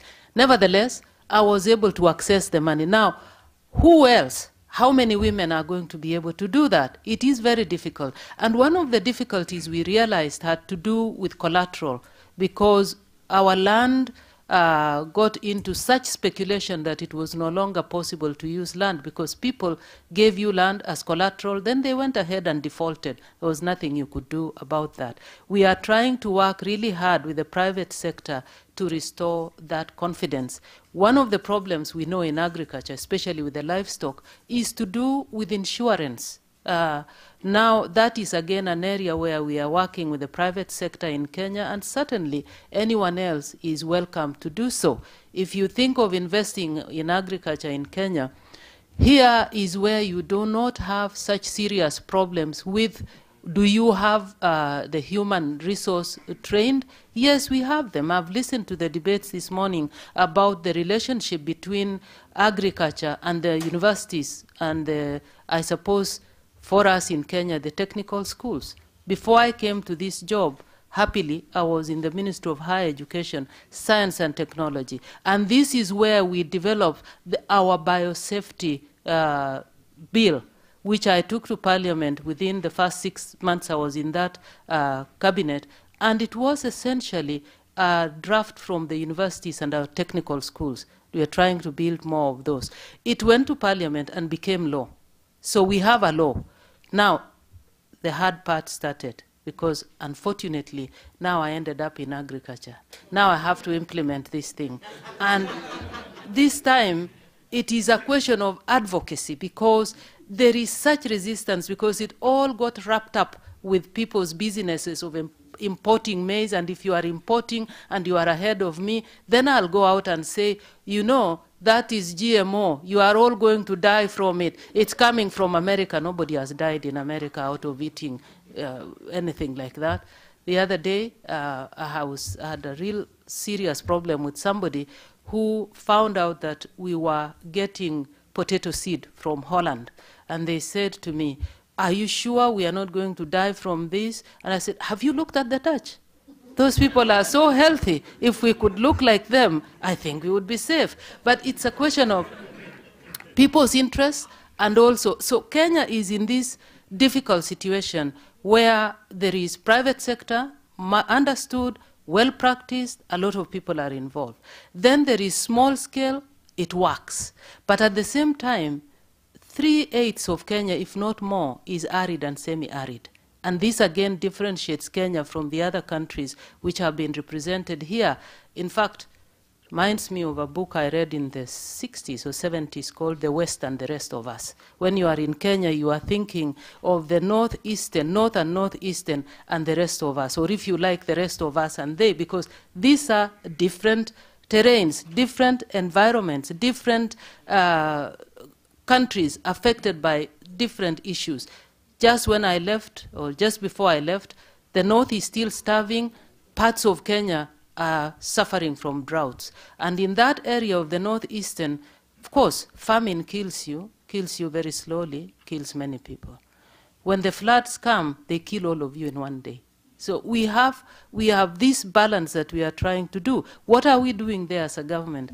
We are involved, actually, in growing food with the help of the population there. Get several families together. They are doing very well.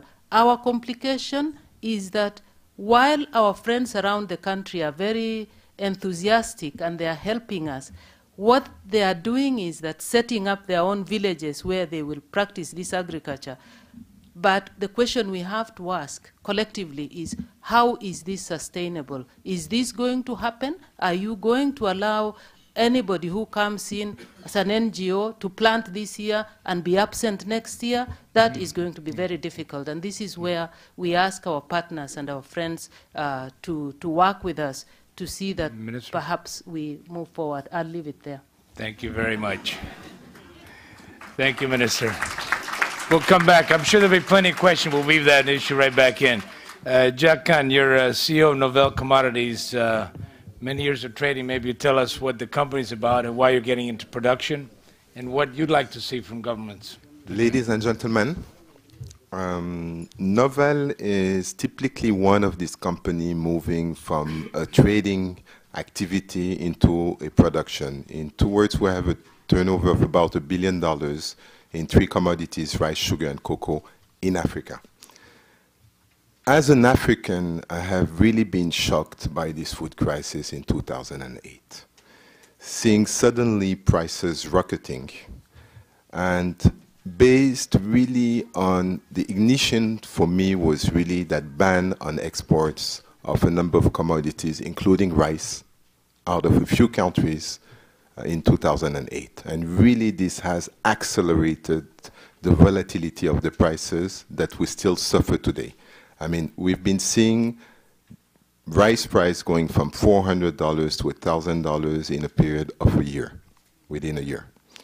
The impact for Mrs. Minister of Agriculture in Liberia was a bag of rice going from $20 typically to $50 or more, knowing what is the minimum wage in Liberia. You can imagine the consequences. Suddenly, we've been seeing all the head of states becoming traders, calling their counterpart, help us, we're about to go to self-sufficiency, but we're not there yet. Let me give you just 2, 3 examples in terms of imports. Liberia is importing 200,000 tons of rice per year for $120 million yearly. Senegal is importing more than $500 million of rice. Nigeria, more than 2 million tons of rice yearly are imported. So it comes to the question for me, how can rice being produced in the middle of Vietnam, transported all the way down to the port of Ho Chi Minh, put on a vessel, transported around the world, coming to West Africa, discharged in the port of Abidjan, then moved all the way to Bobo Dioulasso, and this rice still is cheaper and is preferred by the local population. There's a problem there. There's a problem. I would like that just, and I think the rice is rather a good example. The Minister of Agriculture, the Honorable Minister, earlier said how important rice is to a number of countries in Africa. I believe that today there is, I mean, and I see really that the tone has been changing over the last 2 or 3 years. And in that, Feed the Future initiative has been very instrumental in for the public awareness, for all the stakeholders' awareness of what could be done differently. I'm really a private sector guy, and we're engaging ourselves in a number of investments in Africa. And basically how I'm seeing it really is that all the stakeholders have to have a common interest to make it happen. All the stakeholders. The first stakeholder are the communities, the local communities. At the household level, being the women, the children, they have to be part of this global new agriculture for Africa. They have to be part of it. We would never have seen the chaos that we have seen in Liberia, in Sierra Leone, if the communities were owning something. You do not destroy what belongs to you. When you don't have anything, then you go ahead and you destroy everything. And basically this has happened in a number of countries. The second point is really the involvement of the government, I insist, and the local authorities, being the parliamentary or the traditional chiefs. They have that common interest, and you've been seeing, I think, over the last week, the quality of our leaders, especially our ministers of agriculture, how much they know and how much they care. I mean, about this new movement that has to happen in Africa. The government should be really putting the frame in order to encourage these major projects to happen, going toward this self-sufficiency, the transfer technology, really putting the frame to make it happen. To make sure that we avoid these huge land grabs that have, in a way, advantages in some cases, but most of the cases are not done in a proper way, that do not take into account the importance of the welfare of the communities.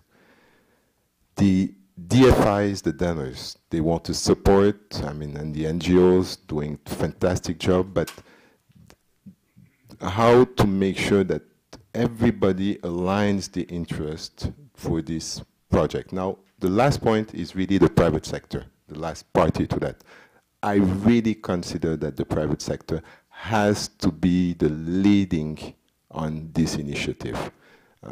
And seeing it in the US, which is really the land of the private sector, in terms of agri, there are fantastic groups here like the Cargills, the ADM, very successful enterprises that, and really I believe that it is around this private sector that has the interest to make it happen. The private sector is investing because they believe that they will make money. There's no harm in making money. The private sector will be investing in Africa if they believe that there is a security for the investment. And this will be based on a good governance and transparency. And that private sector also, both local or international, will have the appetite to go and invest in Africa if they control also the marketing of it. And an honorable minister said it earlier. It's very important to be able to market what you produce. So I think things are happening, today. Everywhere you go, you hear Africa, next frontiers, the success of Brazil. We're going to see it happening over the next years in Africa. And it will be, the one who will benefit are really the groups that will understand that and really place themselves now in Africa. There are fantastic opportunities. If I take the case of Mozambique today with the water issues that we know are happening in the Middle East. Middle East will come first to East Africa. But I think that Middle East will get the commodities, being rice, maize, once East Africa has met fully their self-sufficiency. Then the breadbasket is enough for the rice to move then into the Middle East. So they have fantastic allies. So I'm very optimistic that things can happen. But just to conclude, I would say that the model really is large scale combined with outgrowers and putting in the central of it to make sure that the local communities can benefit another part of it.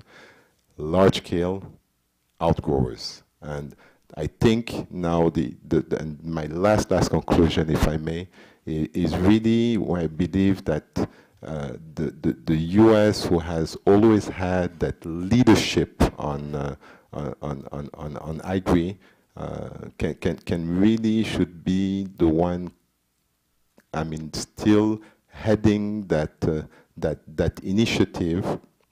And I think what is just missing today is to really define the various frames on the interactions between the large scale and the community. If we have met that and really have put a nice frame, clear, comprehensive with all parties defining how should be the interaction between the large scale and the smallholders, then we'll get there, and it's going to happen.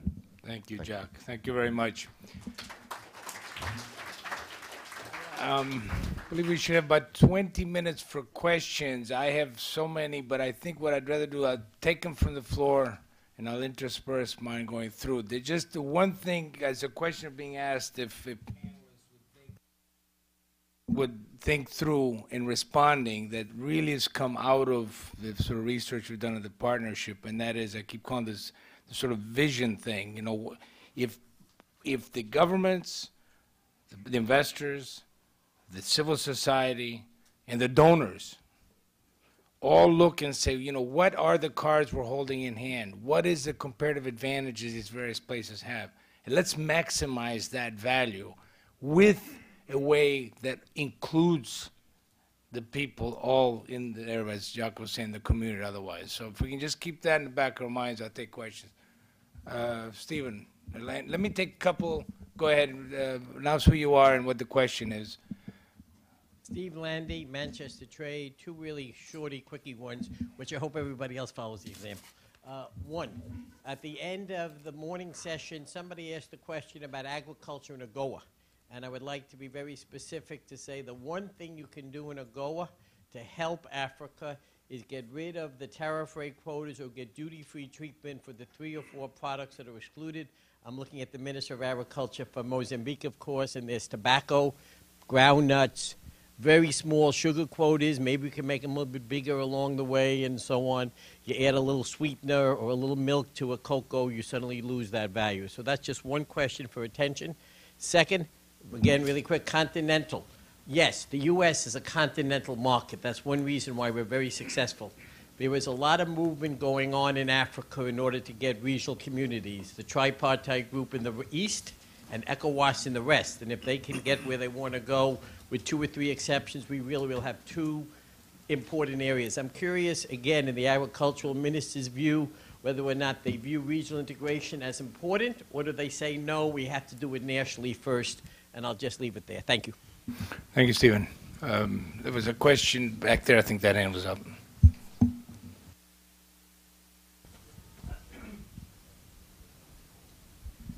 Thank you very much, Chair. My name is Peter Wamboga Mugire from Uganda. I'm a journalist, but also a policy advocate in the NGO world. I'm part of a 14-member group of African journalists, policymakers or government officials, and community leaders who have been training at Oklahoma State University as food security fellows. And we are very grateful to the State Department for that opportunity. The members are here from Uganda and Kenya, and from other countries I learned they are also here from other state universities. My question, Mr. Chairman, is to the ministers. For how long will Africa rely on the hoe, the hand hoe? Will the hand hoe help us to get out of the production and productivity levels that our countries require when the population growth rates are so high? When you look at the graphics, you look at the demographics, you see the population growing higher than food production. The productivity levels of our land are going down. And when you look at the forecast, 50 years to come, the population growth rate is so high. Reliance on the hoe and merely on the land without introduction of fertilizer is not going to deliver Africa from the food security trap. I believe strongly that we need to work together through the public-private partnerships to have this happen. I just want to know if there's any plans to see a shift from the hand hoe to another level. Thank you very much, Clear Mr. question. Chairman. Thank you. Joshua, and then back there, and then I'll take some answers. Joshua Walton again. My question's for Minister Koske of Kenya. I recall when Kenya was a pioneer in testing out a warehouse receipt system, first in maize and now apparently in other cereals. This was a few years ago, and I think it was interrupted because of the food crisis and the government's sense that they had to intervene in maize trading to assure a sufficient supply. But could you give us an update on where things stand in terms of the warehouse receipting system there? Because I understand it worked quite well in its infancy. Thank you. A question back there, and then I'll take answers. So we'll come back, and we'll see how much time we have. Thank you. I'm Alex from Kenya. This can be answered by any member of the panel. I wanted to know, is corruption, impunity, a threat to food security in Africa? If so, to what extent? And this is corruption, I'm asking, be it in government or private sector or collaborative. And what's the future like if it's a threat to food security, is there a solution? Thank you. Thank you very much. Let me turn to panelists on those 4 questions now. And you know, and one thing that strikes me, certain commonality aside from the corruption issue, is on the production is you know, our experience at Schaefer, the 50 years really, and I think it's U.S. experience, agriculture requires size. You have to scale up to be competitive. The question is, how do you scale up and still pull in the independent small farmers that themselves will be growing? That, I think, is the most critical issue that ties into getting out of the hoe age, you know, hand hoe age, et cetera. But that's my perspective. Could I go to Minister Koske first? Thank you. Thank you. Let me answer the question on the hoe and first, because the hand hoe is again part of what we talk about when we talk about women and agriculture. I'm sure the gentleman from Uganda has been up at 6 o'clock in the morning and seen a lot of women digging with this hoe. We are very aware of this, and we have tried in Kenya. First of all, fertilizer and seed is not now a big issue, but we have centers of equipment, machinery, which farmers can hire at a low price. They are not yet sufficient, so we have some program which we have nearly concluded with Brazil, and we have been talking to South Korea for a very long time. And anyone who has been listening outside there knows that this is what we are trying to do, to have centers of equipment which farmers do not need to buy. They can hire out and with government support, if you like, our way of subsidizing. So we are very sensitive to this. I think our other colleagues may have the same, but this is definitely quite advanced in Kenya.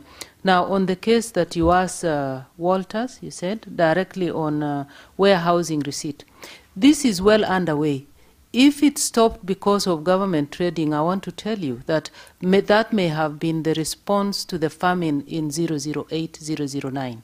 We have had a famine this year, I think, more severe than before. As you probably know, out of this famine, Kenya has acquired the 3rd largest city called CAADP refugee center, larger than Nairobi and Mombasa, or Mombasa. That's our 3rd largest city. That's 600,000 people, originally built for 90,000. What happened this year is that government didn't get involved in trading of maize because, you know, last time it went terribly bad. We have launched the system. It has been very slow because the farmers themselves didn't, I think, again, it's a question of advocacy and education. The farmers themselves were suspicious because they want to deliver and be given the money right away. This was not available. So let me just assure you that we are working on it, and it's still in progress. We have still a few issues of transforming it. We are not yet there, but we are sensitive and working towards that. Thank you, Minister Koske. Mr. Pacheco, your perspective? Yes, on the AGO issue that Steve mentioned, I fully agree that we do need from the country more efficient response to the growing capacity of Africa when we are emerging to reach the world food basket on the variety of product. The procedure in place right now, in fact, are not easy to follow, and with all the limitations. The issue of how it's a matter of technology. As my colleague mentioned that, yes, the short hand hoe is there. We are busy on putting animal traction, mechanization, and even some other technology of zero tillage that can facilitate a lot of what is going.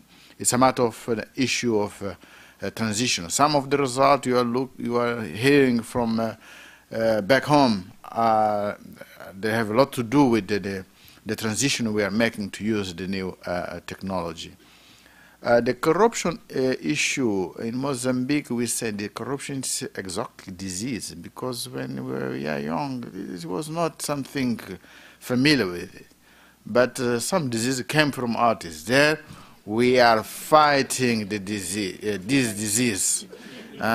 So to go out from where it comes from. Thank you.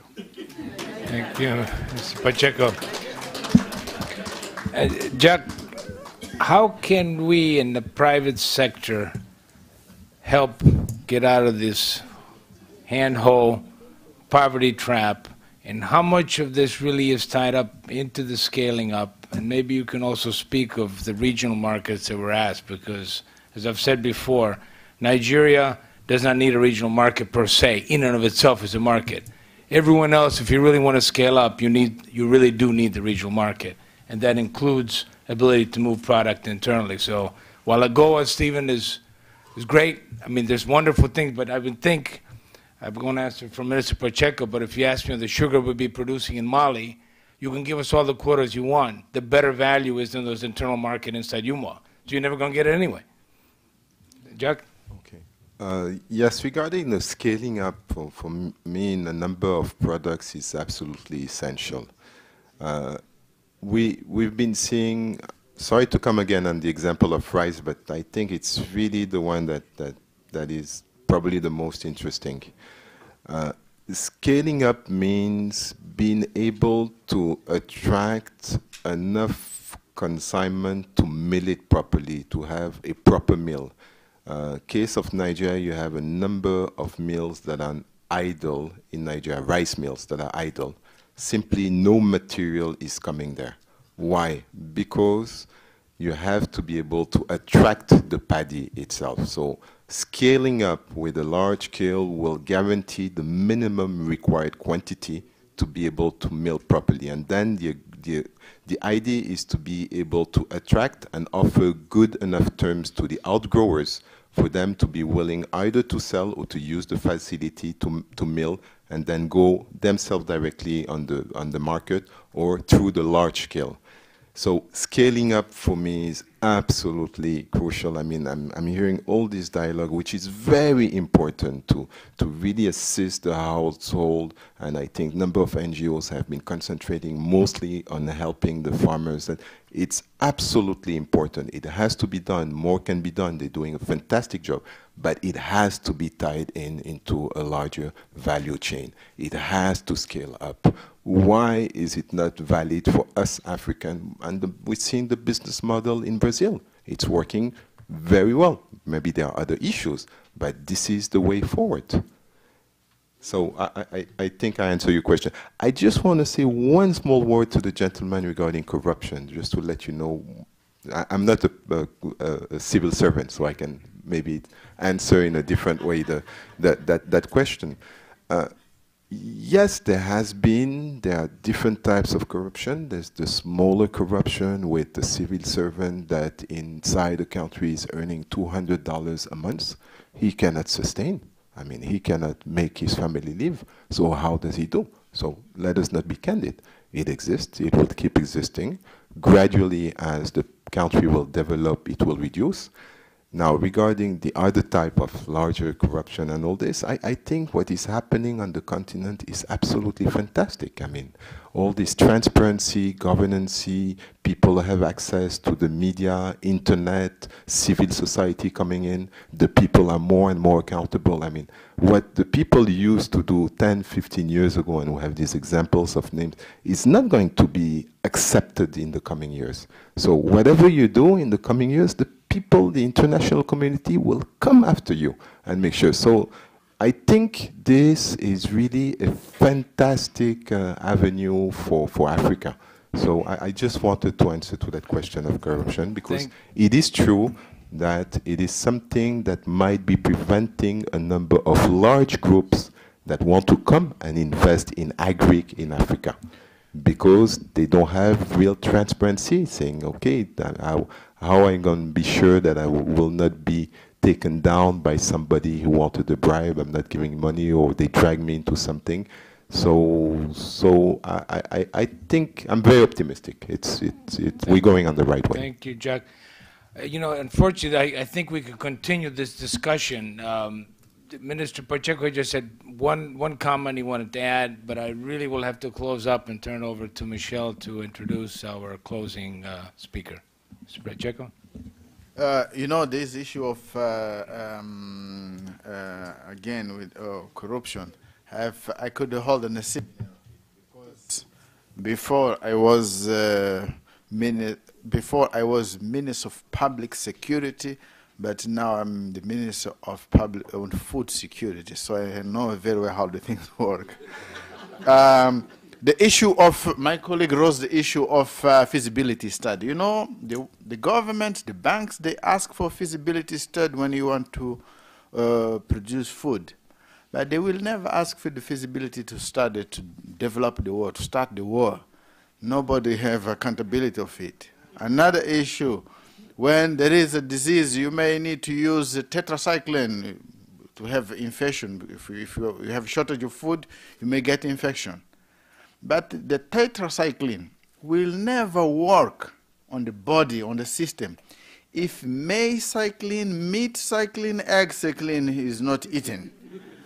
Finally, yesterday, 16th of October, World Food Day, I would like to ask of you to make recognition of having all the things coinciding on with the World Food Day.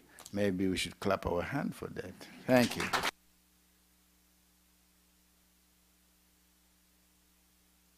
"16th of October, oi! 16th of October, oi! Hunger down!" No, Minister, thank you very much, and all the panelists, we thank you very much. Round of applause, please. So, Michelle, I think I turn over to you to introduce Assistant Secretary. I don't know if it's Jose or Jose. I think you've been taken over to the Jose side.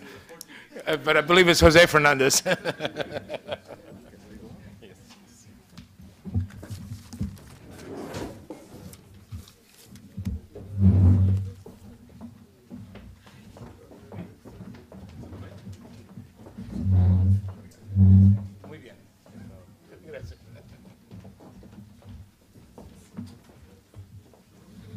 Thank you very much.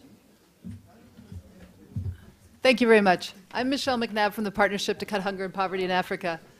And this has been the culmination of an amazing week. I'd like to thank the 5 ministers of agriculture for joining us in the last week of farm visits and meetings. And I asked the Minister Chenoweth from Liberia today how her weekend was. She said, "What weekend?" They didn't have much time to rest. They've been working day and night. This is their second event of the day, so thank you very much. I'd also like to recognize the African ambassadors who are here, who have worked behind the scenes to make this all possible and to participate fully in the events. Thank you for CSIS for hosting today's venue. I'd especially like to thank the Department of State and USDA for sponsoring the ministers' visits and for arranging all the legwork that's happened over the past year to get us to this point. So nothing further to say except to introduce Jose Fernandez, our Assistant Secretary of State. He's going to give us some remarks, and then if we have time, hopefully take some questions. Mr. Fernandez.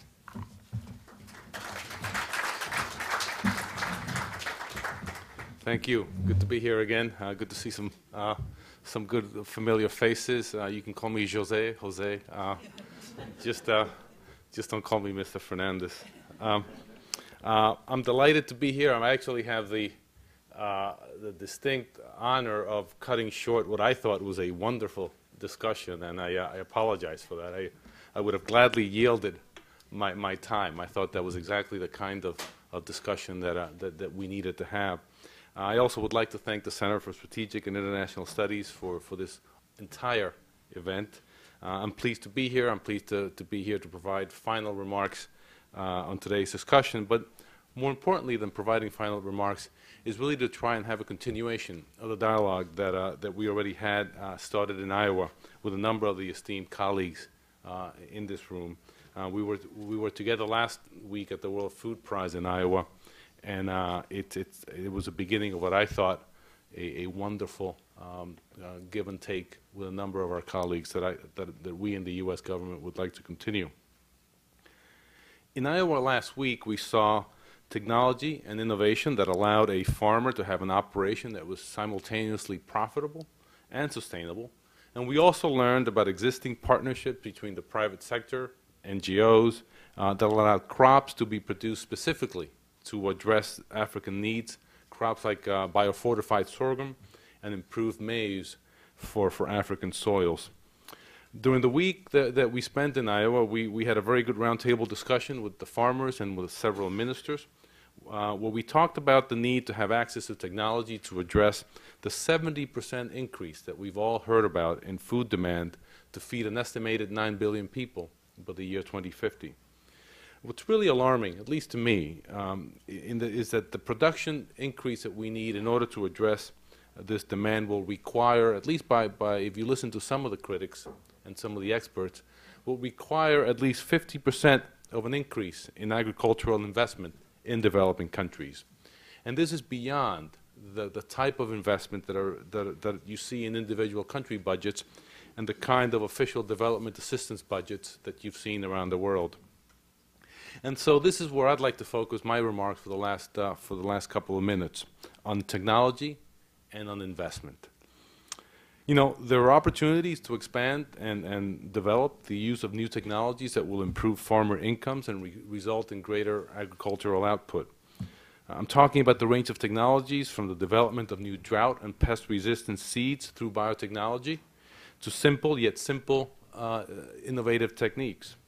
Techniques like hermetically sealed bags that can cut post-harvest losses. And in fact, at the last AGOA meeting in Lusaka, we had a session on post-harvest technologies, and I don't think there's enough attention being devoted to post-harvest technologies.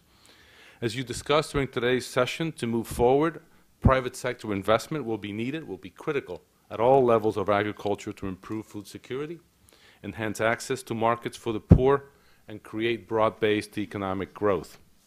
But to encourage private sector investment, countries will need, as you've heard in the previous session, countries will need transparent, predictable, and efficient regulatory systems. They will need plant variety protection and patent protection of seeds. They will need to create an investment climate with policies based on science that will send an unequivocal signal to public and private sectors that governments are committed to leveraging the latest scientific innovations.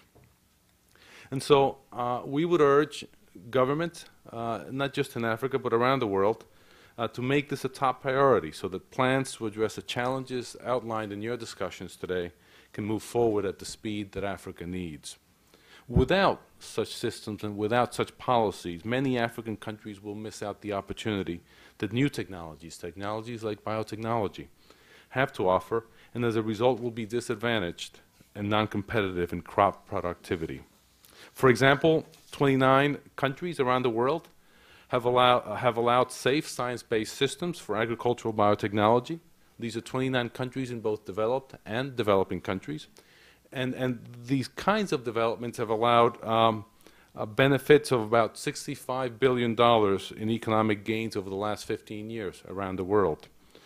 In Africa, we only have 3 countries that are taking advantage of technology: Egypt, Burkina Faso, and South Africa, although as a result of the leadership of Madame Kosgei in Kenya, Kenya is rapidly moving forward. As you work in CAADP and as you build a strategy for stronger public-private partnerships, and I heard a lot this morning about that, and I agree that that's critically needed, I encourage you to think about investment and ensure policies that promote and enable innovation. This will provide a clear path to leveraging investment, to encourage public-private partnerships, and to the research and products that will help you move forward with all of your plans. And as you do that, I would encourage you to do what we started to do in Iowa, what we've done in other meetings in the past, and that's to raise issues that you see as roadblocks or barriers to furthering investment within your own constituencies. As many of you know in this room, because you've participated, in the last year or so, we have been reaching out in our bureau to the African Diplomatic Corps in Washington through a series of 3 conferences that we've had so far in order to connect partners and agricultural biotechnology. The first meeting that we had was a government-to-government meeting on the benefits of biotechnology for African agriculture. The second meeting facilitated industry to government discussions to ensure that there were policies in place and that we talked about policies that would be needed in order to encourage investment. At the third meeting, we visited field trials and had frank discussions on the role that NGOs and universities could play in the adoption of biotechnology. We were very pleased by the results of those meetings. We were very pleased by the fact that at the first meeting we had maybe 15 to 20 ambassadors, and by the second meeting we had almost twice as many. So I think that just having a dialogue is something that we felt was needed and actually would help to advance the ball. And we're going to put a lot more effort to build alliances, to reinforce education, and to build connections with the private sector as we go forward. Last week in Iowa, in discussions with Secretary Vilsack and U.S. Government Deputy Coordinator for Development for Feed the Future, Julie Howard, many of you in those meetings expressed an interest in moving ahead with the adoption of agricultural biotechnology. And as I said in Iowa, and as we've said in the past, for those interested in moving forward, the State Department stands ready to be a bridge for building partnerships to help in what I consider to be the three areas where I believe we can actually add some value. Number one, on regulatory capacity building. Secondly, on trying to talk to companies in order to encourage private investment in agriculture in Africa. And thirdly, on public outreach. We look forward to working together. This is something that you will see our Bureau continue to emphasize as we go forward. And I thank you again for the opportunity to close out the meetings today. Thank you.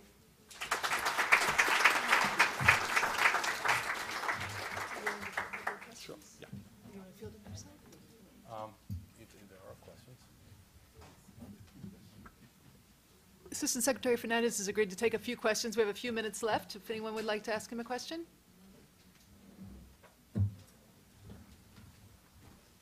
Here's one in the center. Just wait for the microphone. Identify yourself, please. Thank you very much. I'm Hassan Abdi from Kenya, a farmer. I wanted to ask the question, the first panel, but I'm happy that you have given me the chance. One area that has not been clearly mentioned on today's discussion, I don't know in Africa whether you have given an attention to global climate change, how it negates on the program or the project we are talking about. Then the other one is infrastructure. I happen to come from the opposite side of the coin of my minister's area. As she said rightly, I come from northeast and the most arid, the most asal area. And this is where I'm getting the pinch as far as infrastructure is concerned. The rest she has done us proud. What she has said is what is on the ground. And we are embracing biotechnology. But here, I don't know again what you are doing about politics. Whenever food is mentioned, politics is just peeping in. So I don't know whether you're addressing this issue. The other one is, which I felt was very important but not mentioned, is youth integration in the food production, the whole system. In our case, the Minister for Agriculture, whatever she's doing, I feel is being undermined in the Ministry of Education. Even the agriculture subject is almost being phased out from the curriculum. So how do we succeed if the youth that is coming up is not embracing agriculture? How can we effectively talk of food security? The other one is what we call in our area orphan crops or high value traditional crops. When you mentioned about nutrition, that is what came to my mind. This is the area we can exploit and advance and develop. This covers the cassava, the sweet potato, all that, the watermelon, and so forth. And this can be done under irrigation. In the Asal area, I have a request, a special request, that the Asal area, although it is called arid and it has droughts, today it is the flash floods that kills, tomorrow is the drought, the day after is conflict for resources because of the two phenomena I've mentioned, and then the fourth time again is hunger and diseases. So, what can we do in this area? We have 80% potential for agriculture. What we lack is water. How do we harvest surface water? Great, thank you. I'm not sure if we have more questions because there were quite a few in that intervention to choose from, but let me see if there are any other questions before we turn it over. Here's one more question back here, and then we'll let Assistant Secretary Fernandez respond.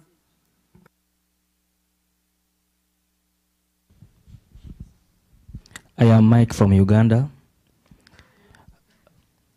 Mr. Minister, I would like to know, to get an explanation on why AGOA is not working well.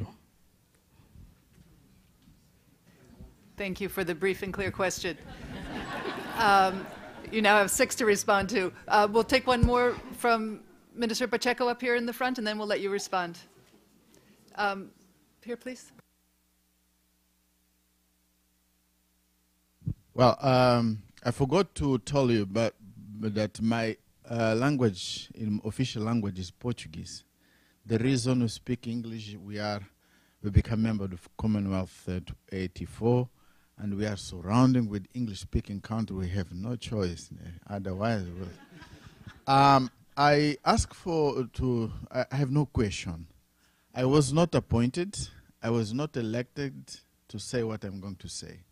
But on behalf of African Group, I would like to thank the government of the United States of America, on behalf of Honorable Secretary of State Jose Fernandes, to find this opportunity of dialogue, to share view, to share experiences, and this, for sure, it will shorten the distance sometime we have in communication between us.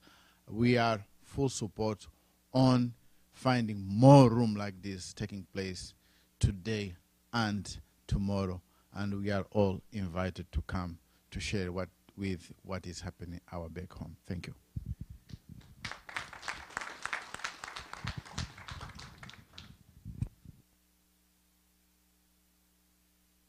First of all, thank you very much. Eu agradeço your gesture. You know, this is agriculture and issues with agriculture and issues of food security are critical to our administration, and I think the only way we're going to move forward is through dialogue. So if you've been following what we've been doing at the State Department, at the U.S. Department of Agriculture, USAID, and others, is we need a dialogue. We need to be able to talk these issues through. They're political issues, they're scientific issues, they're issues of funding. So thank you so much for that comment. You know, I'll take the harder question first, the AGOA question, perhaps. I would disagree with you. I'm sure we can have a discussion, but I would disagree with you that AGOA is not working. I will agree with you that it's not perfect. I will agree with you that we can improve it. But if you look at the numbers on AGOA, even once you get outside of the petroleum imports, those imports from Africa have been growing, and I think the question for all of us is how do we improve it? Not so much why isn't it working. On the previous questions on climate change, I think that point was well taken. You know, one of the numbers that isn't discussed a lot when people talk about having to double food production by the year 2050 is that part of the reason we need to do that is that those in the know will tell you that we're looking at about 25% less land in the next 30 to 40 years, and a lot of that will be because of climate change. So the climate change problem exacerbates the reason why we're very much behind any efforts to try and improve productivity, try to improve agriculture in Africa. And infrastructure will be critical.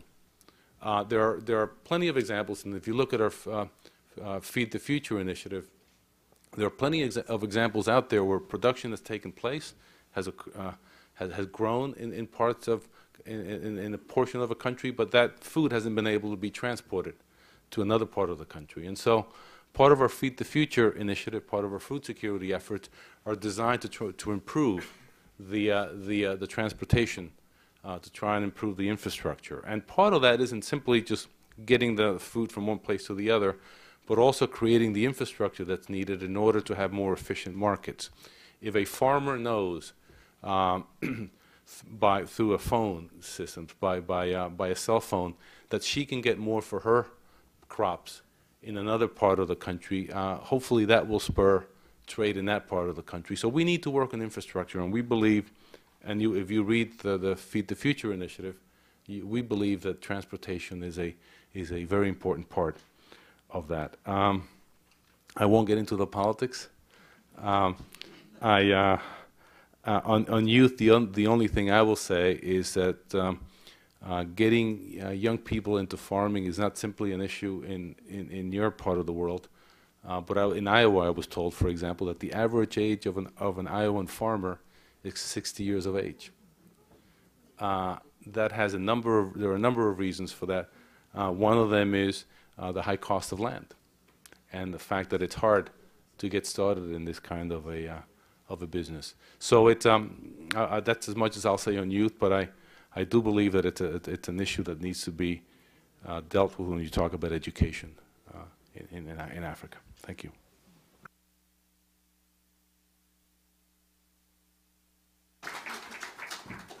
Thank you very much for those answers to the questions, and to everyone for participating. I know many of our ministers have flights today, and so we'll let them go. But Johanna would like to. I'll just want to thank you all for joining us, and thank you so much to our distinguished speakers and panels today.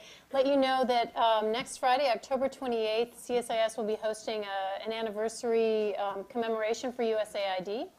We will have Administrator Shaw and 4 other previous administrators talking about USAID and sort of what its future is going to be. Peter McPherson, Andrew Natsios, Henrietta Four, and I'm missing one. Brian Atwood, I think, is going to come in by video as well. So I hope you'll be able to join us, and thank you for coming today.